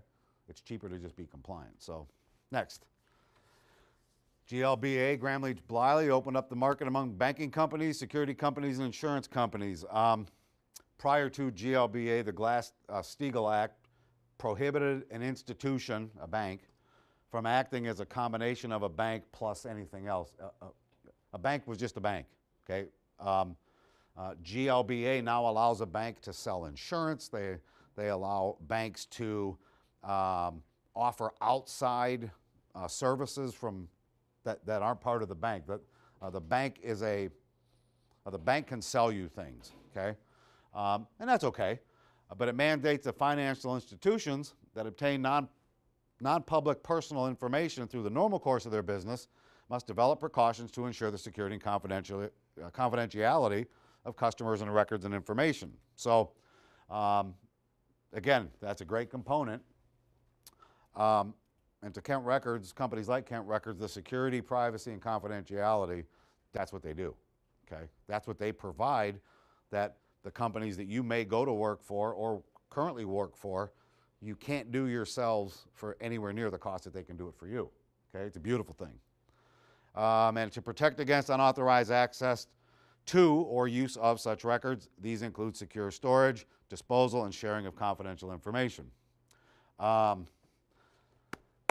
How many of you in this room today have ever Googled yourself? Oh yeah, that's fun, isn't it? Were you surprised or not about the amount of information you saw about yourself? You weren't? Okay. Somewhat. I was expecting more. Of course you were. It won't be long. He'll be able to show me the more because he'll go home and create it. Oh, that's right. This is recorded. Yeah, it's crazy the amount of information out there about each one of us. And we largely don't think about that when we are, you know, I go like this, boom, a 4-digit code, get rid of my sister's text, Facebook. Yes. Facebook. Awesome, right? Social media is awesome. I use it for my business page. See me afterwards, I'll tell you what the name of it is, okay? What happens to all the information you freely share on here? Where are the photos that you freely share on here stored at? And what are the measures of protecting and keeping those private? How many of you read the Facebook privacy policy, other than Andrew? Okay. I'm going to put you and Andrew in the same group here, because every time I ask a technical question, you raise your hand, just like Andrew. No. Anything you post on Facebook, any pictures or anything becomes property of Facebook. Absolutely, absolutely. That was going to be my next statement, that everything that you post on Facebook belongs to Facebook, not you. Oh, but it's my Facebook. Nothing about Facebook is yours. Zero, including your passwords. Okay? LinkedIn, I'm a member of LinkedIn, okay? It's a great business tool. Is there anyone here on LinkedIn? It's a great way to pimp yourself and your services. Look us up. Look us up. LinkedIn was hacked, 5 million passwords, okay? But nothing on LinkedIn belongs to me or you, it belongs to LinkedIn, okay? But we trust everyone. Andrew gave me a great book. He was one when I worked for him. I worked directly for him for what, 2 years, I think? That's about that. Yeah, it seemed like 10. Just kidding. But he was always coming in my office saying, hey man, you got to read this chapter in this book, and he'd give it to me and I'd read it and give it back to him. The Art of Deception, great book by Mr. Mitnick, right? Kevin Mitnick.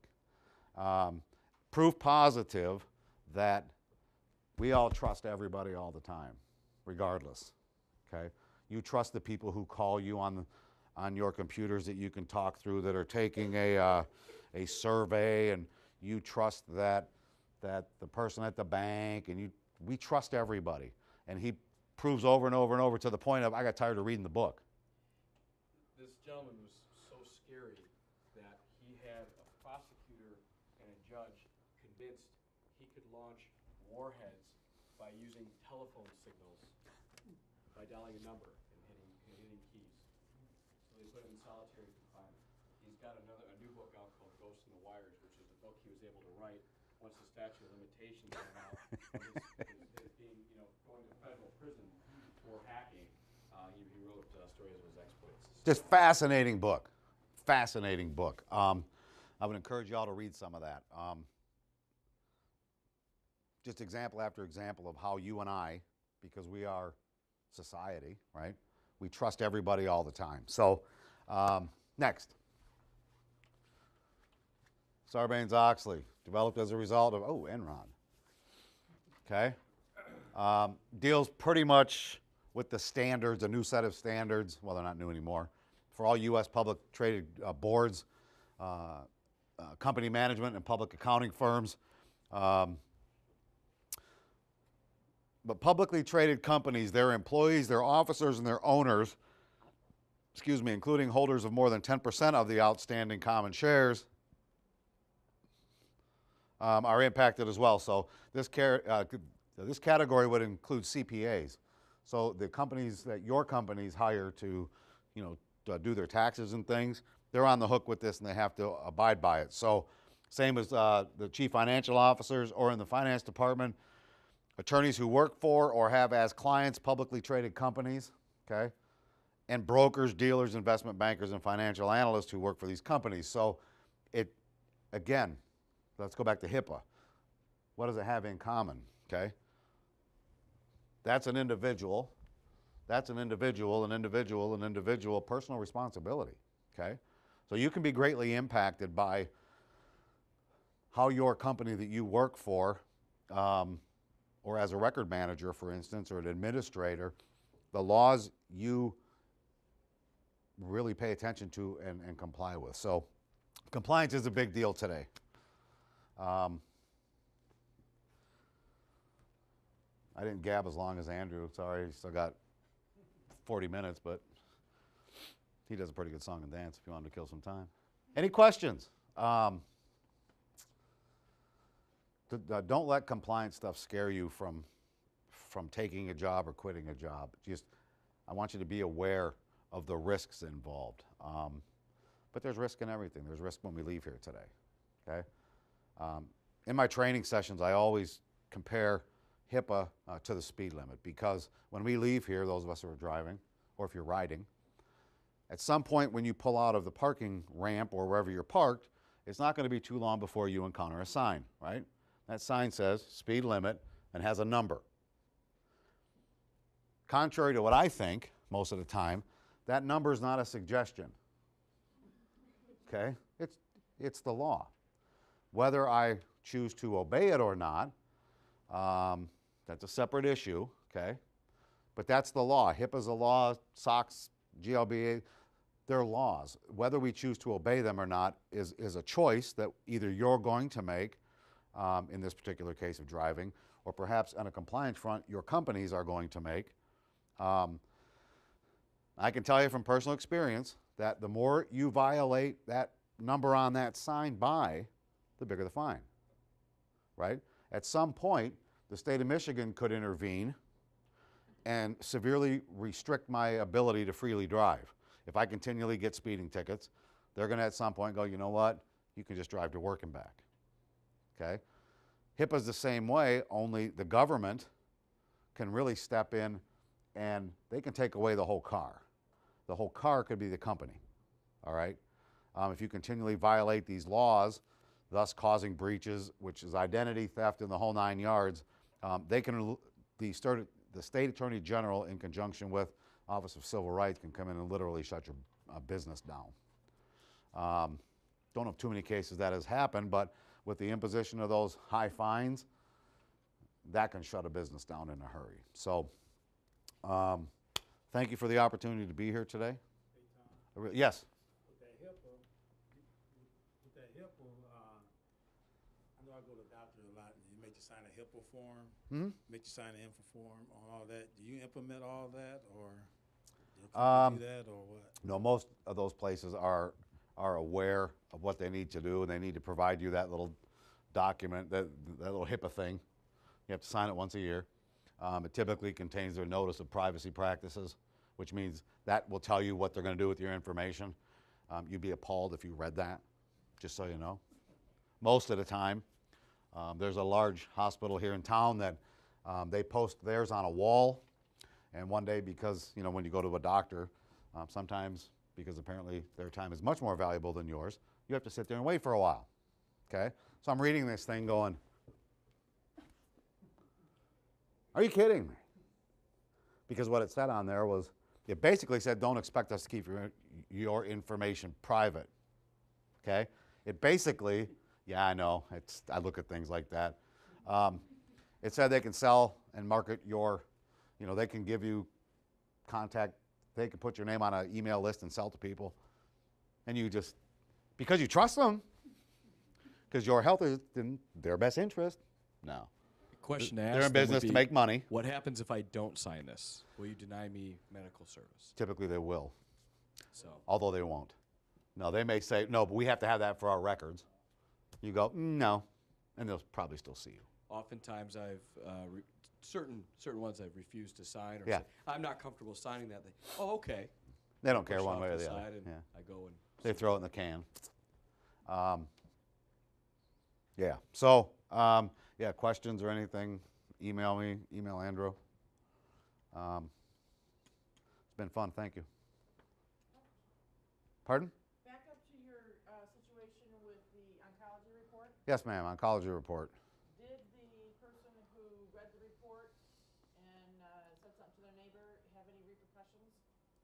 Because, from what I understand, they were already in a medical facility, so they should have been under HIPAA ruling and known not to disclose anything. The question was, on the oncology example I used early on, was any repercussions taken? What that indicated to me, and it's indicated to me all the time, I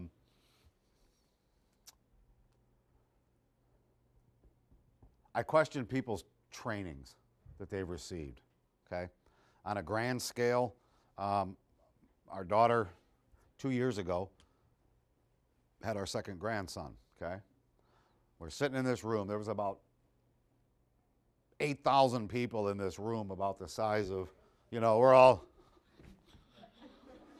And I'm sitting on the floor in the corner, and I'm sweating because there's so many people in the room. They sucked all the air out of the room. I was just nervous. And I'm sitting there with my oldest grandson. My daughter says, "Hey, Dad, reach up on the counter." I'm like...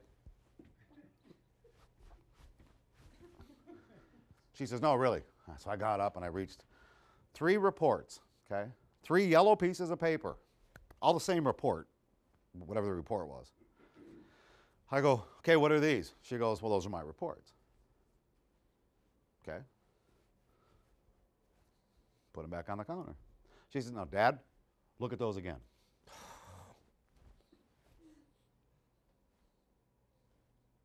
She's grinning, okay? Because she knows I just get, blood pressure goes up.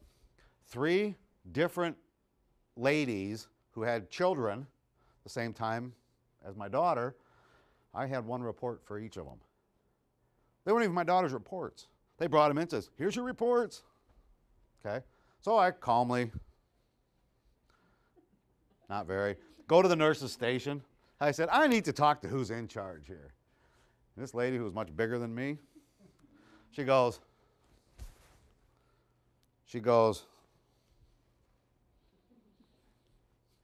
well, I put my glasses on and I went, "I need to talk to whoever's in charge here." Okay? She says, "Why?" So she went to get the person in charge. Lady come out and I said, "Here's my card." What it said on my card was Kent Record Management Compliance Consultant. Okay? That was my last title there, I think. I said, "We store records for this department. Can you explain to me why my daughter," I said, "My daughter's room's right there." She goes, "Yeah, it's okay. Tell me my daughter's name." And she looked at me, gave me that tilted head sort of. I said, "No, please." So she did. "And what room is she in? Please tell me." She goes, "That one." Her tone really changed. I went, "Okay, I'm good with that." I said, "But why did she get this report?" I don't know this lady. "And this report, and this report for her to view." I said, "Do you understand, if I took a little picture of these and sent these off to my buddy that used to work for WZZM?" And you know what I was thinking of, right? Okay. Imagine if that hit the press. I could sue the bejesus out of you. Or scare out of them anyway. Okay? I said, "But I'm not going to do that." She says, she called this young lady over and she goes, "We need to have a little meeting." I says, "Whoa, whoa, whoa, whoa, whoa. Look, this ain't about getting anybody in trouble or getting anybody fired. Please don't." I said, "If you fire her, I'm going to have a problem with it. I didn't want anybody fired. This is an indication to me that you received some really crappy training. You should know better. You should make sure she knows better." Okay? "Oh, but we have the best training." No, you don't. If you do, the wrong people have the best training. Okay? So I still haven't been able to crack that nut to go in there and provide some HIPAA training for those folks. Probably never will. It's just paper, right? It's just paper. All Q88 pages of it or whatever this is. QR8, okay? So, and I understand we all get complacent. I don't care if you're him or me. Well, I don't know if you get complacent. He'll just go teach another class at Davenport when he gets complacent. But he's a good dude. It's just paper. I get that. You just have to be careful with this stuff. You have to be careful with the stuff you carry around in your wallet. You have to be careful with the texts you send. Okay? Discoverable and recoverable as evidence in a court of law. Nothing you've ever deleted is deleted. You all know that, right? Another suggestion that I'd like to make, I was at the Michigan Clerks Association yesterday doing a presentation on information governance, which is kind of the new hot topic of how records management could potentially evolve. And there was an attorney there, and she gave some really good advice that I think I wish I would have had early in my career, and I know Tom definitely should have had early in his career, was if you don't have to write it down or text it or email it, don't. Ask Brett Favre. Just saying. It's is evidence. It is okay to still have conversation one-on-one. Now, of course, we're recorded, so it's a little different. But if I have a problem with you, or in the scenario that she gave, where a police officer had crashed into a house and hurt someone while on duty, all of the texts that went back and forth in the police department about, well, did you hear about so-and-so officer? So I'm not surprised. Can't believe it took this long, et cetera, LOL. Those were all discoverable. Those were all discoverable, okay? If that information isn't recorded and stored somewhere that's retrievable and it's just talk, you can't get that information back. Now, of course, they can subpoena people and they can put you on the stand, but there has to be proof that it actually occurred, okay? If no one's going to come out and say, oh, I talked bad about so-and-so officer, but it was there. It didn't have to. It was already there. So you can imagine how that turned out. So good rule of thumb, if you will, when you're typing out corporate emails or texting, especially if you're working for someone on a personal phone, a lot of that can be discoverable. There are plenty of cases where personal devices or personal computers are subpoenaed for information that you might have possibly done work on, and those computers and those phones don't come back until the case is done. Right. Okay? If you've got other information on there that's not good, that could be liable from a criminal standpoint, you might find yourself in hot water. So just be careful. Facebook is very convenient, as Tom pointed out. Twitter, we haven't talked. Social media is an entirely different conversation. Not only do you not own it, it's publicly available. The Library of Congress is keeping all the tweets. So whatever you're tweeting, Just so you know. messages, private messages, if you're using that forum, it's being kept. Now, fortunately for you, you're one of billions, billions, and billions. So just have to know that that information's out there. So if you follow my Twitter feed, if you follow me on LinkedIn, and you look at my LinkedIn posts or my Twitter posts, they aren't much about the burgers that I ate or the fact that Tom and I had a spirited conversation about something and how I felt. We've had many of those. Personal information, it's not there. It's just going to be more generic company-related information. For the purpose of that, that's all I limit it to. I'm very careful. If I'm going to have a personal conversation or concern, I'm going to do it face-to-face. Of course, I learned that with my wife. That's always the best way to do things. Well, very true, and I can attest to that because anytime he talks to me, he calls, okay? At least I hear your voice. But we've gotten so accustomed, people in my generation, and there are only a few of us in this room that are my age or so, whatever happened to calling grandma or writing grandma a letter? Instead, and I challenge you all, because I know none of you are part of this crowd, next time you go to the mall, when you walk in the door, start counting. How many people are this? And you'll quit counting by the time, I guarantee, by the time you're 100 feet in the door. Because you're going to go 1, 2, 3, 4, 5, 6, 7, 8, 9, 10. It's everybody. How many aren't? Okay, Maybe you're going to go folks in the 1, water fountain still texting. 2, 3. What's that? There was a story of a woman who was texting and she was walking and she went right into a water fountain. Yeah. Well, she probably pulled her scuba gear app. Yeah. And yeah, I don't Are there know. any other questions before we wrap this up so you guys can get back to your program? Okay, excellent. Thank you very much. Thanks, you guys. You